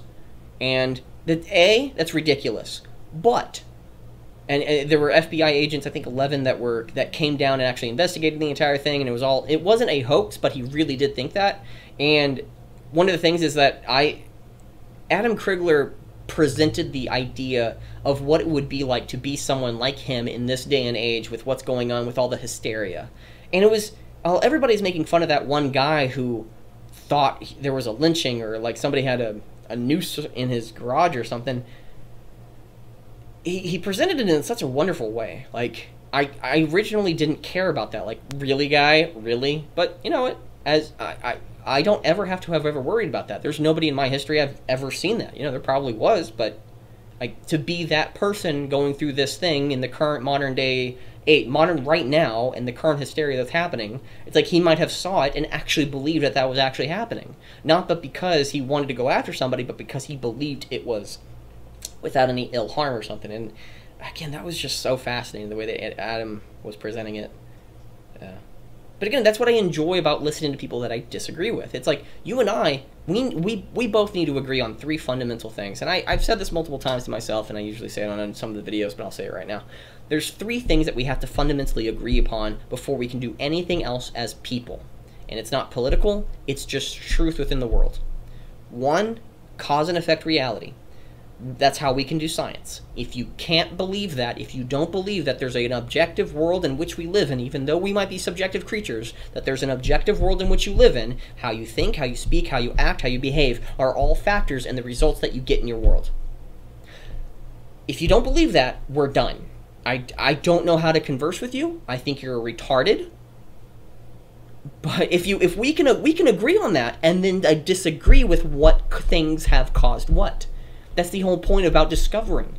It's okay to be wrong. It's acceptable to be wrong. It's important to be wrong, but it's not good to believe that it's just subjective. Because if you believe that everything is subjective, you're part of the problem. You're poison. You're venom. You are a virus. The virus inside of you of what you believe is to be true. Once you change that, you change. So, but the second thing is that there is a moral system. There's a moral system in which to abide by. What that moral system is, why we believe in it, why are we supposed to behave that way, why is that good, why are those things bad, those are excellent questions. Some people believe that the universe was created 6,000 years ago, or the Earth was created 6,000 years ago. There's some people that believe it was created 1,000,000 years ago. There's some people that think that it was made 4 billion years ago. Okay? There's lots of people who disagree with that. There's a lot of people who it's like, hey, smoking is good. Smoking is good. Having an abortion is good. Having an abortion is wrong.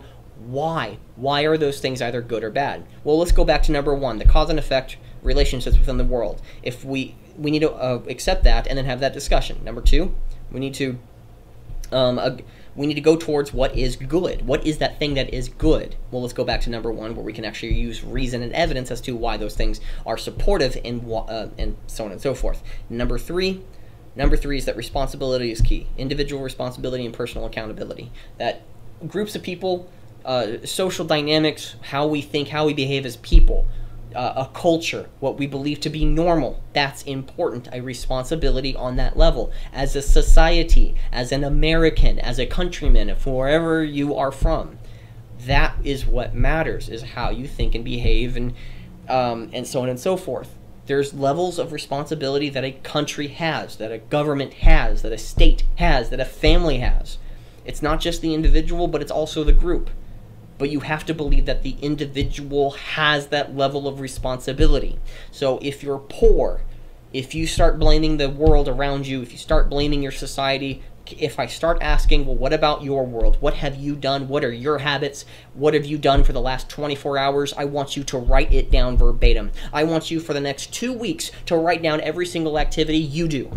How much TV do you watch? How much YouTube do you watch? How much social media do you waste your time? How much of these things could you have improved, so on and so forth?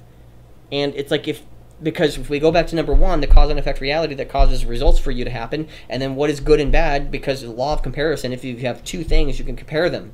Is one thing hotter or colder compared to another thing? Is one thing rougher or smoother compared to another thing? Is one thing beautiful or ugly in comparison? And from those comparisons, you can find out what is good and what is bad, what is better and what is worse. And then from that, we can go with, well, the responsibility to make those things happen, because you have those actions that can make it work. Because your actions cause results, and what results are either good or bad, better or worse, and you have the responsibility to go back to number 1, 2, and 3. 1, 2, and 3. It's just it's a loop. We have to agree upon that. We can disagree on how it is to be applied, or what things in the universe are applicable to what, and who is applicable to what. But if we don't even agree on those 3 things, there's nothing we can have an agreement on. There's nothing. If you don't believe that the individual has a responsibility, the child has no responsibility until a certain age. The difference between a child and adult is the level of responsibility that you have. And more importantly, the inherent nature that you are of a certain age have a specific amount of responsibility you need to uphold. That's truth. That has been, it's not even just something that has been upheld for hundreds of millenniums, hundreds of thousands of generations, but what matters is how applicable that is, how truthful it is. It's like, you of a certain age are responsible, okay? you can be younger, you can be older, but there's certain a level of responsibility that you inherently are to have. That's important.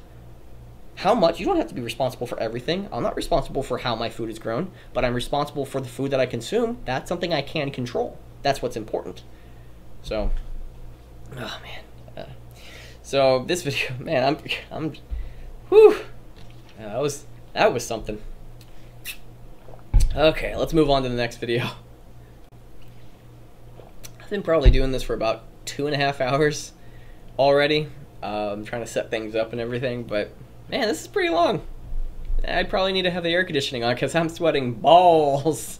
If you were sweating your balls off, like, that would not be a good medical condition. You can only have that happen to you twice at most. If it's any less, I'm sorry. If it's any, well, actually, if it's less, it's good. I want you to have as many men out there. I want you to have as much balls as possible, as many balls as possible. And all of you porn stars out there, I want you to have as many balls as possible. Hi-yo! Oh, let's get into this. Of this franchise. So that's really what's going to propel us forward. Is political activism is going to propel you forward. Fuck you. It's confronting ourselves. Confronting yourselves or telling everybody else of how right you are. That's what I think you mean. Yeah. If we're confronting ourselves, will you confront yourself if I present you a question? Hey, I don't give a fuck about your skin color. Yes. Now, if there's more people who are a specific skin color doing something, that shouldn't be a problem to you, correct? And if it is, you're part of the problem. I have my own biases, but those biases can be right, they can be wrong. I like to think that the majority of the time it's right, but I'm open to that criticism. I'd like to think that I'm open to that criticism. I'm thinking aloud right now. Like, there's this circus in my head, and I think everybody's playing their own beat. That's a band. Why is it a circus? A circus of a band of circus folk. Each person is Tommy Tim is on the drums. Beep, beep, beep, beep, beep, beep. That's wait. What is that? Wait, what is the song that creates the?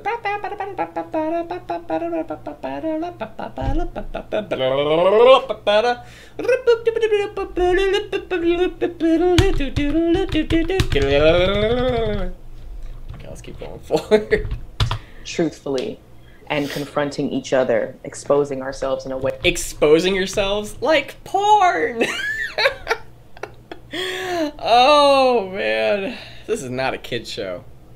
It is not. Like we haven't before. So I hope that we contribute in our iteration. I hope that we contribute more. Oh. Okay, I had like 2 notifications go off. That was important. Okay, moving on. To the movement. Yes, a movement being politically active. Go fuck yourself. And I can say that not because of your skin color, but because of your shitty viral. It's your ideology is shit. And it acts like a virus. You make everybody weak, you break down everybody's walls, you spread, infect, and multiply. So if there's an issue with me, well, if it can become stronger because of my own ideology, because I can change myself, good, fantastic, I applaud you. But if you have to start changing other people, whoa, start changing the things within yourself, and then you can start changing other people. And more importantly, what is the source of that goodness? Why is that thing good? Man, I haven't had Taco Bell in forever. You know, they disbanded a grilled stuffed burrito, 1 pound of juicy goodness. It was stuffed with rice and beans and guacamole and sour cream and like other types of beans and rice and veggies and stuff. It was glorious, but they cut it out because fuck them. I don't know why. I have to find a way to get that grilled stuffed burrito because that's the only thing I have almost ever gotten when I was going out to eat, ever. That thing was delicious. That thing, you eat that, it was 1 pound. You could fill up with it. Me, I could eat and eat and eat, but boom, when I eat that, I'd be like, oh, that hit the spot. Because you could have chicken, steak, or what was the other one? Grilled stuff. I think there were the only 2, grilled and chicken or steak. Yeah, but I always swapped between the 2. I think there was a 3rd one, like pork or something. I don't remember. But oh, man, that grilled stuffed burrito. Because when you were eating it, you were eating a pound of, like, you could feel like every bite everything you could ever want, and it was in every single bite. And oh man, I have got. Oh, I'm gonna find that right now. Taco Bell has a grilled cheese burrito. No, they banned it where I'm at. What the fuck, Taco Bell? Dude, if you have a grilled stuffed burrito, I want it. Oh my gosh, I'm gonna go get it probably today, like right after I'm doing all this stuff, but oh my gosh. Taco Bell? No. Commercial. Let's see this. Taco Bell is testing a grilled cheese burrito. Oh, look at it. Shut up. I don't care about your face. I want to see the beauty. Oh, look at that. Oh, man. Is that... No. What? Dude, where I'm at, their the grilled stuffed burrito, they don't have it anymore. Oh, this is going to be a whole video of grilled stuffed burrito greatness. Okay, Taco Bell, tacos, burritos, grilled stuffed burrito, grilled cheese burrito. Well, wait, if they have the grilled cheese burrito, do they have any other type of burrito? Yeah, they got rid of... Oh, stop it. What are you doing? Go back. There we go. Cheese bean burritos, beef burrito, quesadilla, supreme, chicken, all this stuff. Yeah, they got rid of the grilled stuffed burrito, but they're bringing back the grilled cheese burrito for only $3. Because I think the meat that they were putting in it was probably too expensive for them to do, and it was like $5-7 or something, but it was worth every single bite. It was worth it. But if they're doing the grilled cheese burrito, I think that'll be a good supplementive, and just put your own ham or something inside of it. I don't know. But I'm probably going to go purchase that in a bit, because look at that beauty. Oh, stop. There we go. Grilled cheese burrito. 710 calories. Oh, that is so beautiful. Look at that. But the grilled stuffed burrito that they used to have, I don't know if it's the same size. It's probably like half the size, which is bullshit. But what? Ah, man. It doesn't even look as big either. It's probably like half the size. But the grilled stuffed burrito, if you like hold out your hands close to each other, but not touching, like you're trying to like hold a small baby or infant, that's what a grilled stuffed burrito was. And it was just beautiful. It was just delicious. I don't know how else to say it, but it was something that I would just gasm over. It was like, I'm kind of having those tisms inside of it. Not tisms, I'm getting mouth-watery over it, man. It was so beautiful. Now let's go start talking about Star Trek. Yay! Oh, fuck you, show. And your political activism. That way. Tunde, this question is for you. Can you describe Okay, he has already a fault there that he's recording with the sun behind him, and no one has ever, and because they're showing it, they're not going to say anything about it. It's like, dude, you have something reflective behind you. Bad. moment or a scene that was especially rewarding for you as a director? Well, he's a director? Oh, that's unfortunate to be associated to this show. My guess is going to say something specifically political. You directed the finale. That's my guess. Oh, boy, that's a tough one to pick from. Uh-oh, is this, I would say the final scene of the episode? I would say the final scene of the episode. Why? I would say that we know the Burnham has gone to the future. Burnham? I don't know who that is. And Spock walks out, and we walk onto the bridge. And Spock walks out, and we walk out onto the bridge of the Enterprise, and he's no longer got a beard. What the fuck? I wish it was something political, because that just sounds retarded. Him walking out without a beard. And that's the most fun. Oh my gosh.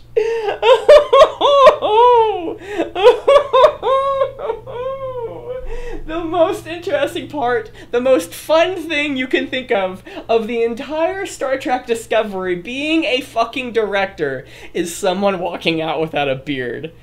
Wow! Oh, dude, your show must suck if that's the case. I am so sorry, man. Like, you could probably have so much talent, but if that's your taste... Oh, my gosh. Enterprise. He no longer has a beard. Oh, fascinating. and he's no longer got a beard. He's no longer got a beard, guys. He's amazing. And he walks up in front. He thinks about his sister. I heard about that he had a sister or something. And then goes to his station for the first time. Since then, we've been seeing the Enterprise. Oh, okay. Okay. Like...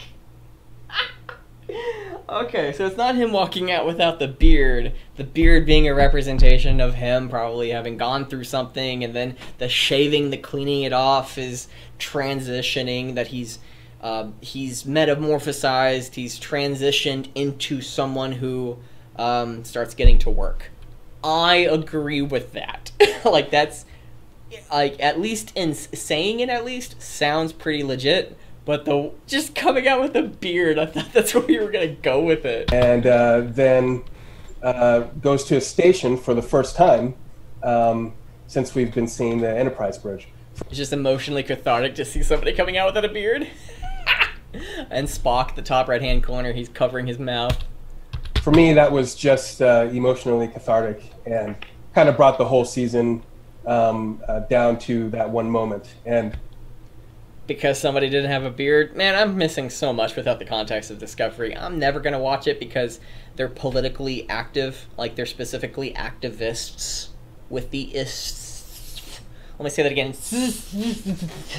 There we go.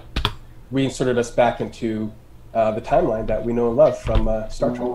I don't think it is the time. It's a different timeline because I think you have some details incorrect from what I understand from the show. What are those specific things? I have no idea. Just heard it from. It's hearsay from other people. Yeah. But if it is the same timeline, being politically active, you are fucking up the series. But if it's your own timeline, fine, fantastic. It's just something that it's never canon or whatever. That was pretty awesome, and the sound. The sound of him shaving. The scene before that is just him like going shh.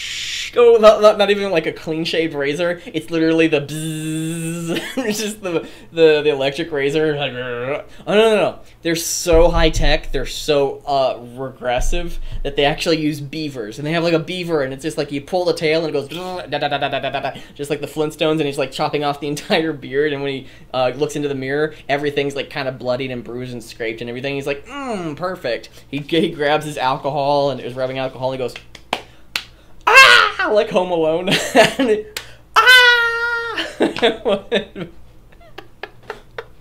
oh. And the thing. Yes, the sound of the thing. That was awesome. The woo woo woo woo. Let's hear that again. The thing.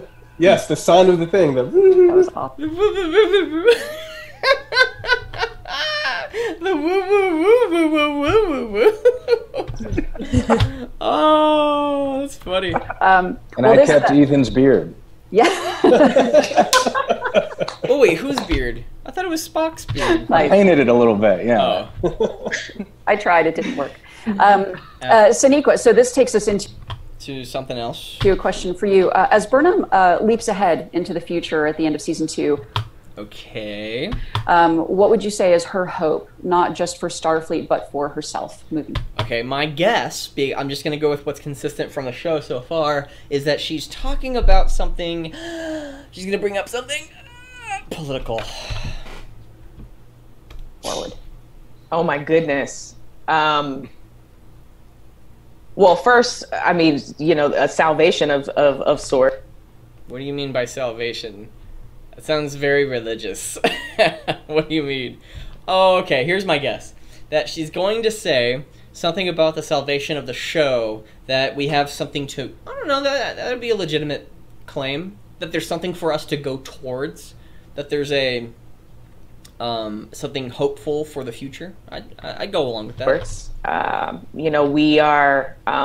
we, the crew of Star Trek Discovery, in the finale, are deciding to sacrifice everything that we have for the future.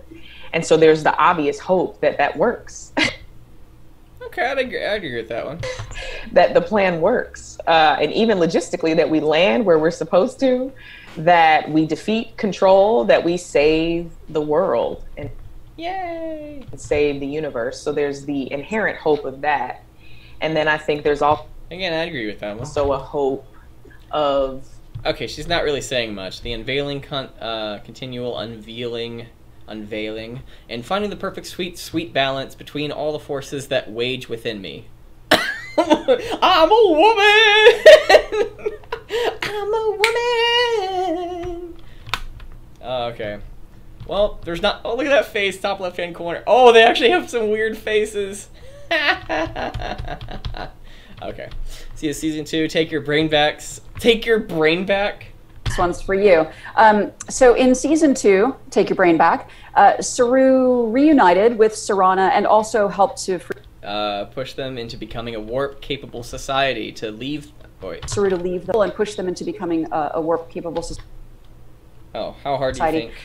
How hard do you think it was for Saru to leave them behind? And without giving away any spoilers, do you think there's a future for more Kelpians in the Federation? Right. I think that's the hardest thing Saru has ever had to do, and he's now had to leave his home world and his sister twice. Okay, I don't even know who this character is, what he's doing, so we're just gonna skip everything. And yeah, he's talking about Star Trek stuff, which I'm kind of okay with. This is actually post-warp society, I think, in Federation. Okay. Giorgio's been ripped away from the world that she knows, not just once, but twice. She just keeps getting away from... I know. Sorry. She was the leader of the Mirror Universe, not anymore, and now she's an agent of Section 31. Nope, now you're season 3 into season 3. Into season 3, I think she's really pissed off. No, I think she, but you know, Emperor Jojo, Captain Jojo, she is one that always finds her way into it. Okay, this is kind of just nonsense. We'll just keep skipping. What? Their relationship moving forward. To me, one of the great things about season 3 is it really blends the personal / family nature of our show, and not just literal family like our coupledom, but also the family of the ship. It really explores family in wonderful new ways. So okay, hopefully it's not nihilistic. Like, that's one thing, because Picard, they killed off Picard. They literally killed off Captain Picard in the show Picard and uploaded his brain into a synthetic brain. So I mean, I hope... because they could say it's about family and exploring what family means, but I think what you're going to probably push is something political, which, there's nothing political about family. Family first. It's not family only, it's not family exclusively, it's family first.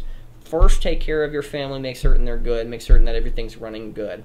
Then you can start doing other things. You might have to go and work 8, 10, 12, 20 hours a day.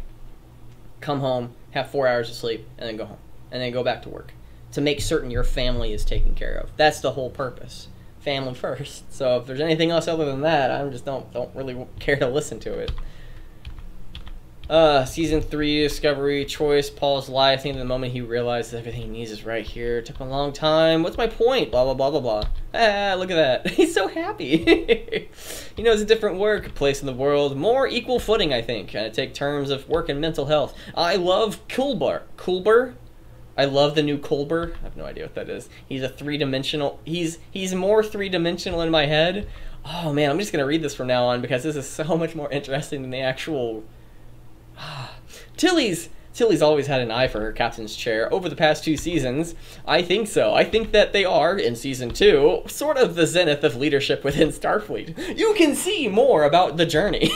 We're also really edge of unknown. To be, Anson and Ethan, any of you, all of you, please dive in. And the TOS, Star Trek Discovery? Pre-TOS? What is TOS? I have no idea.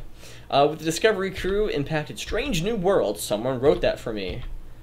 This is so... Oh. Okay, I think this is the one clip. Well, I'll start by saying that Spock's interaction with Michael Burnham is essential to transforming Spock from somebody who's been born on Vulcan that is half human, that has been taught to be Vulcan. And I think Michael Burnham gives him the permission to be human. And that's the issue. in many Star Trek is that he was never given the permission to be human. It's something that he was discovering. Let me do some research on this. I want to find something.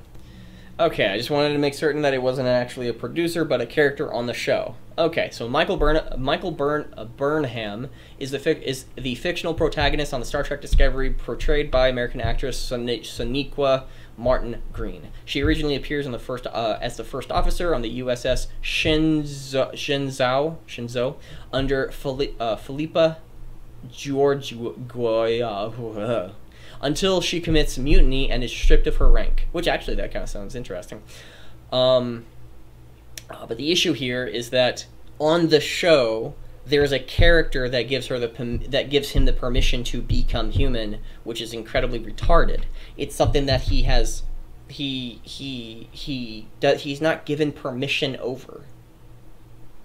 He's not given permission to act human. He's discovering humanity. He's discovering what it is to be human. Specifically with Kirk and Spock, their interactions is that he's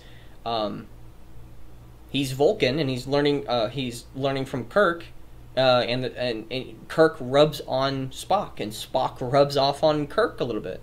It's kind of interesting from, again, some of the episodes. Hopefully that is correct. I've just seen a few episodes here and there from the original Star Trek, but the dynamic, you're never given the permission. Again, a guy has to be given permission to become human. That's wrong. That's not Star Trek. That's a different timeline. That's a different universe. It's a different everything. And teaches him what it is to be human. So that is, essential to the development of Spock as we follow along it. His emotion and logic going forward, a huge character point for me, dictate because the interaction with Michael, Ensign, whatever. Kind of pretty much, it's just kind of, I'm kind of done, but I'm going to keep going. Anything that really does stand out, because between you and Solid Screen on 2, the magic of editing. Yep, the magic of editing, where you probably cut down from 3 hours to 1:18 or something. They could have done this a little bit better or something. I don't know. Season 2 finale. You can see that tomorrow. Bye. Da da da da da da da da da da da da da. Da, da, da, da, da, da. This is all I care for to have. Yeah. Again, when I saw the trailer for this show, I actually enjoyed the lower decks. I really did. Our specialty is second contact. Still pretty important. We get all the paperwork signed. Okay, not that. They actually make sure we're spelling the name of the planet right. Get to know all the good places to eat. Oh my God! What are you doing? Nothing. Oh no! Oh no! Are you pretending to do a captain's log? Again, I thought this was funny. I really did, because they allowed the joke to play out. I think it was kind of comical. It may not be Star Trek. It's not Star Trek, but I thought this bit was still funny. So, so on and so forth. And why are you chopping off his leg? Oh, that's not. That's Rick and Morty. It's just Rick and Morty. It's not Star Trek. Rick and Morty could pull it off, but if you're going to be chopping off somebody's leg, that's an extended cut of the trailer. That's something that, it's not even something you do in Star Wars. That's a comical bit that you do in, gosh. Again, the voice actors, I'm not going against them. It's Star Trek as a whole. That...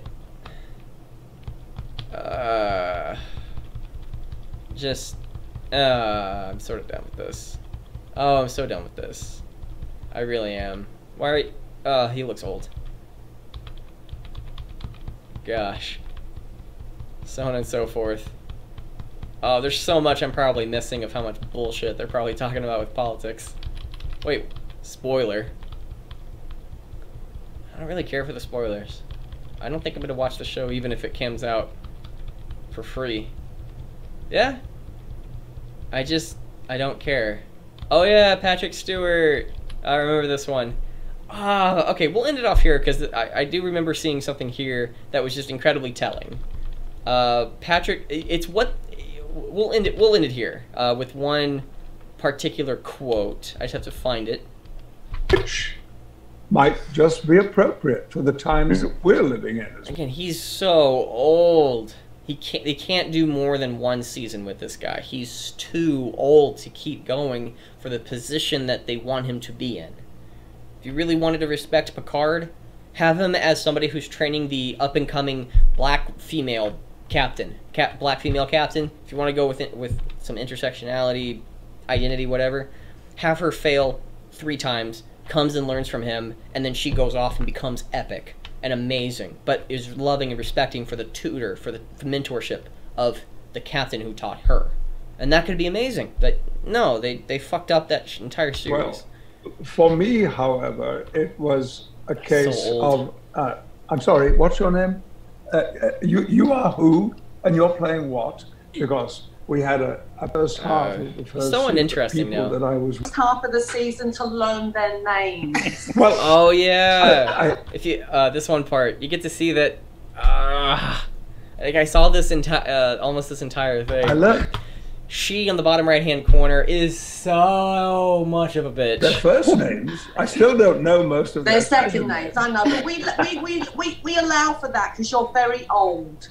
Oh man, that's just. You do before. What attracted you to do it? SPS, Sir Patrick Stewart. It's so retarded. And they go on and on talking about, oh, it's Patrick Stewart. Oh yeah, let's be so happy about Patrick Stewart, and so on and so forth. But I'm getting tired. I've done this too much. What's the quote? What's the thing? What's the thing we should be getting into? Sutra. Karma Sutra. Your first name is Karma. Wait, is it Kama? Or I think it's Kama Sutra.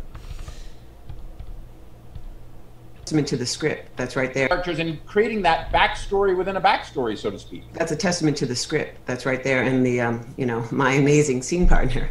I, like the rest of us, you know, first meeting. Oh, for sure. Say all this to say. Okay, they're all pissed. They're all.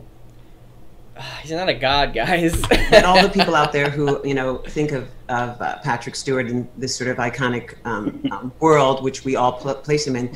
The truth is, he's one honor to work with. Generous, human. Okay, I was trying to find it. I'm sorry for the editing of just letting this play, but okay. That they tell that. Let me find the quote.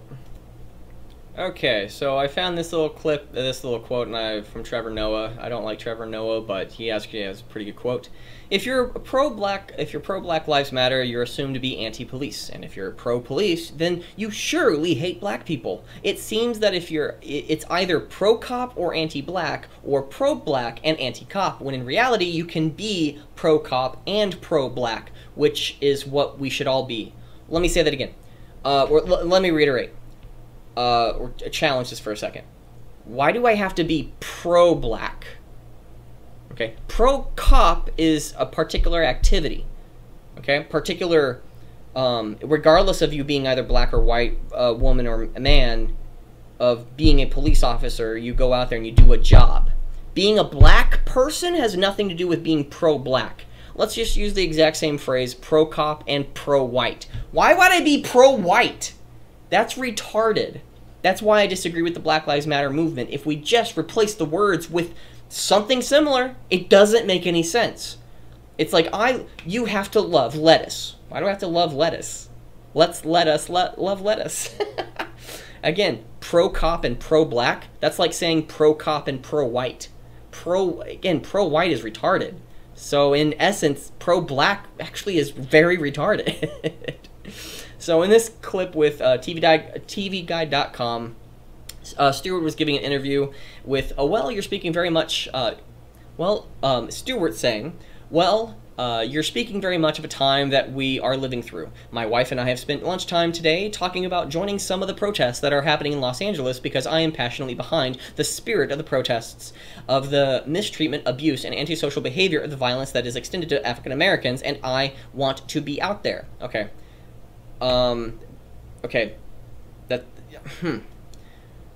What? Let's change the activities that's because when we start talking about the African Americans, and again using African Americans rather than just saying Black Americans, we're not, again, there's 90%, everybody's from Africa, period. Everybody's from Africa. The black people who are here that have, let's just say, African heritage, more so than most people, okay, they are not from Africa. So it's so weird. It really is. it's one of the reasons why I disagree with the entire thing. It really is. Stewart is a proponent of the protests that are happening, the spirit of it, and there's riots that are happening. It's like the spirit of it is to have civil disobedience. Yes, to be a little bit skeptical of the government in which we are applying, the application the government we are applying. So if there is a civil disobedience to try to get rid of the police officers, which is kind of a common thing within Black Lives Matter, it's more commonly to accept that. It's more commonly to accept that police are just ultimately good. If you are pro-American, so on and so forth. I've had almost every single interaction I've ever had, except for one city. Fuck Lake Jackson in Texas. Fuck Lake Jackson. Fuck Lake Jackson. I got arrested for not showing my ID on a college campus at a birthday party. Yeah, fuck Lake Jackson. But again, there's almost every other single time that I've ever interacted with a police officer, if I just accepted because I was being disobedient. I was saying, no, I don't want to give you my information, because I was being very defiant that day. I felt like, oh yeah, this is the time, I'm going to stand up to the police. Got arrested. Had to spend the night in jail. That was horrible for me because I've had some habits where if it's like I need some stimulation, I need a computer, I need a phone. It's like, oh my gosh, I'm fighting through an addiction right now. It's like this is the first time I've ever been on my own. Oh my gosh, so it was shit. But again, it's the political activism of the show, and it's like I'm not going to be pro-black. I'm not pro-Black Lives Matter, because if we just use the exact same words, I'm pro-Asian. What does that have anything to do with anything? Again, that's fucking racist. That's like, it's like it's somebody coming out and saying like, I'm pro-white businesses. What? Like, what does that have anything to do with giving me a product and service that I enjoy? Wow. Stupid. Oh man. Place him in. The truth is, I've had the honor to work with. Hard lot. And if that likes really the space cowboy. Okay, we're gonna mute this. Shut up, guys. Shut up, guy. Where's that word? She's been a charming, attractive lady for her entire life, and it's absolutely amazing. He grew up. Look at that face. He's so old. Oh, but there's a quote in here that we'll end off on. She's just full of it. Yeah, loudmouth. They all make fun of him. He's a space cowboy. They all go back to being space cowboys, but specifically the woman with the curly hair. She says something about the show. Where is it? Let's find it. You know, it'd probably be even better to just pause it and go through that, but... The world was changed, and that's what excited me. And again, it's nihilism of the show. It's amazing to see that life is so precious and amazing that we killed off the main character, and that shows us how amazing life is, so on and so forth. But again, what they did was kind of shitty. So on and so forth. Let's do it this one. I think this... Nope. Oh, we still have so much bullshit talking about. Stop talking. Question for Jerry. Oh my God. My world, or universe, I guess, into the real world. Oh, it's this question. This is the one question I was trying to find. Fleet boy. Wow. Oh, wow. What is the one thing that you wish could be brought out of the Star Trek world, or universe, I guess, into the real world? Let me repeat that question. What do you wish you could bring out of the Star Trek universe and bring into the real world? Oh, my gosh. God, acceptance? Acceptance? Oh, do you accept Trump people? I'm not a Trump supporter. I probably will vote for him because fuck SJWs, really. And he ain't that bad of a person. He's someone with whom I would never hang out with, nor allow any of my family to hang out with, but I think he truly cares. I think he truly cares about America. Yeah. I disagree with how he approaches things. Still much better than every single other person who goes against him. Truly. Every single person. Inclusion? Inclusion? Inclusion? Are you sure about that? Literally what Patrick just said, you know, that the understanding of how valuable life is. Like, can we all look out for our brothers and sisters? Can we all... I'm actually going to ask that same question to you. Are you looking out for your brothers and sisters, or are you specifically loving people because of particular skin colors? Which, again, it's one of the reasons why I hate Black Lives Matter, and I'll say it over and over. I hate Black Lives Matter just as much as there was a White Lives Matter. Yeah, it's like Blue Lives Matter, I agree with, because they're being shot at, they're being persecuted. No, it's not a job people want to do anymore. Why would you want to be in a job it's a highly stressful situation. You get paid almost nearly none. You have unions that might not back you up. You have political bullshit that might not even support you if you are caught up in a very specific legal case that wasn't your fault, but because of you being a police officer, there being a citizen, you're in the wrong. Or legal, again, it's one of those of like why would you want to become a police officer nowadays? Why? The stigma of being a police officer, there's many people not wanting to become that. And there's we need police officers. Just take the moment to understand that our differences are actually our strengths. Exactly. And it's what makes us a strong species. Species. Yeah. Well, what makes us a strong species is... Wait, what makes us a strong species? For our brothers and sisters, can we all just take the moment to understand that our differences are actually our strengths? Okay. If the differences are what makes our strength, how many people on your show have voted or will vote for Trump? How many people? Because strength is from diversity. Diversity is our strength. How many people on your show are proud, out and proud Trump supporters? Not gay, not trans, not a woman, not a person of color, black people, whatever. Specifically a Trump supporter, specifically a conservative, specifically saying that taxes are theft. Is anybody out there actually willing to say that? Every single person here is a celebrity. Is somebody who is rich, well off, wealthy, famous, attached to a hijacked show with its name recognition. Y'all are all wealthy individuals. Y'all are the elites in the country. And where's your representation? Where's your representation of poorer people on the show? Yeah, poorer people. That's actually a good question that I have, and that's not even just a knock because I don't know what the answer is. That's just a sincere question that I have for them, is that where is their representation of proud and proud Trump supporters, conservatives, libertarians who call out SJW bullshit?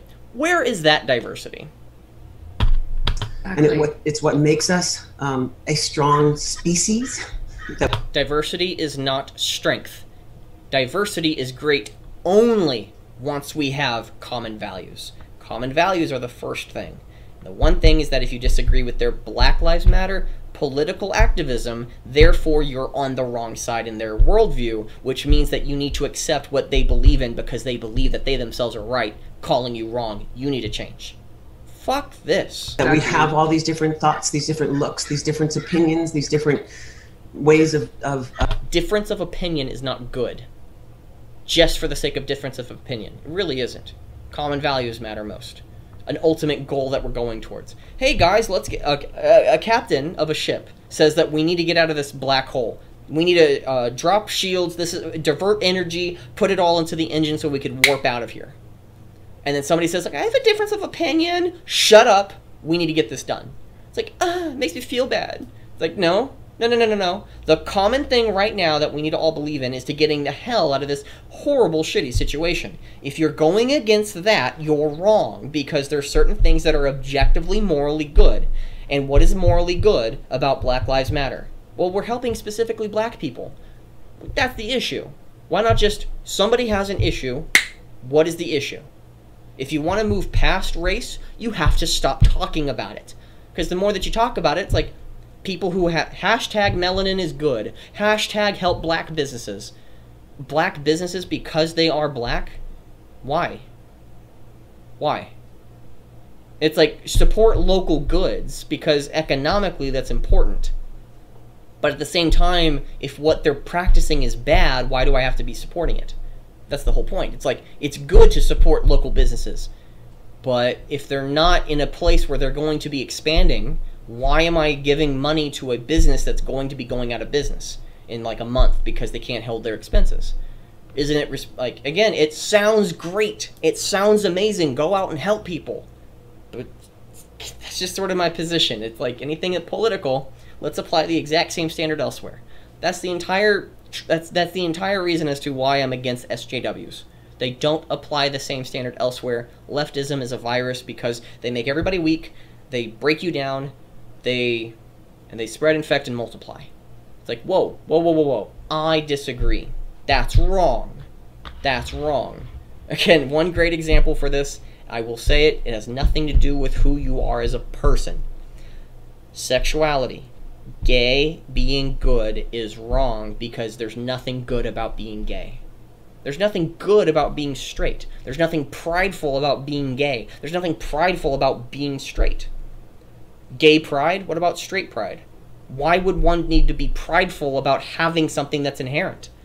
That's retarded. Pride in something that you create, pride in something that is amazing about it. But if it's amazing because you have it, okay, well then straight pride. Like, I'm prideful for being straight. And it's like, that just sounds so retarded. It really does. There's no again, you shouldn't have shame, but unless you're doing a bad action. If you're doing a bad action, have some shame. Yeah, be vulnerable. Be like, you know what, guys? I was doing the wrong thing because of my actions. And I'm prideful that I'm changing my actions, not because I have an inherent... It's just... man. It's like, I'm probably wrong on some things. I'm probably wrong on a lot of things, but... If you apply the same place elsewhere, I don't think... being politically active on a show...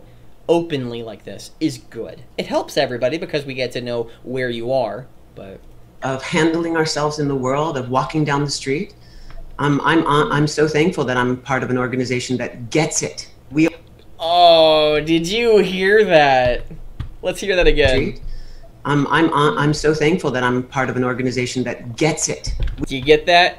Gets it. Gets it. You know how much emphasis, like, everyone else is wrong, everyone else does not get it. Oh, she is so insufferable. We always talk about Star Trek holding a mirror up to society. Perhaps society needs to look at us. Woo-hoo-hoo! Society needs to look at us? Oh, I got nothing for that. Go fuck yourself, show. Society needs to look at us. Really? Really? Your diversity? You have a lot of... It's like... Oh my gosh. Oh, I want to bitch slap these people. I want to so bitch slap her. I want to, like, hold her underwater. Not kill her, just, like, hold her underwater a little bit. Just enough where there's, like, 1 or 2 bubbles coming out. And then pull her out of the water and be like, okay. And then, like, do CPR and get the water out of her lungs and stuff. And when she's all okay, I'm going to, like, stand her up. Be like, you good? Okay. And just, like, slap her in the face and be like, stop it. No. No, what you're doing, shut up. Shut your fucking ass up. Shut your fucking, stupid ass up. Okay. That's all I got. Thank you very much for being a part of this. Bless your heart for being a part of this all the way to the bitter end. Thank you very much for doing all the stuff that you do every single day, whatever it is that you do out there. Hopefully you're doing good stuff. That's what I'm going to go with, that assumption. Every single person out there is riding a unicorn and flying into the distance with a rainbow trail right behind you with rainbow farts. Oh, okay. Please post your comments, questions, and concerns right down below. Please hit that like, share, and subscribe button because that would greatly help this channel out. Smash that like button. And most importantly, the most important thing that you could do for the entire rest of the day, regardless of liking that channel of mine, which again, I would very much appreciate that, is go out there and do wonders. Thank you very much for being a part of this, and I'll see you next time.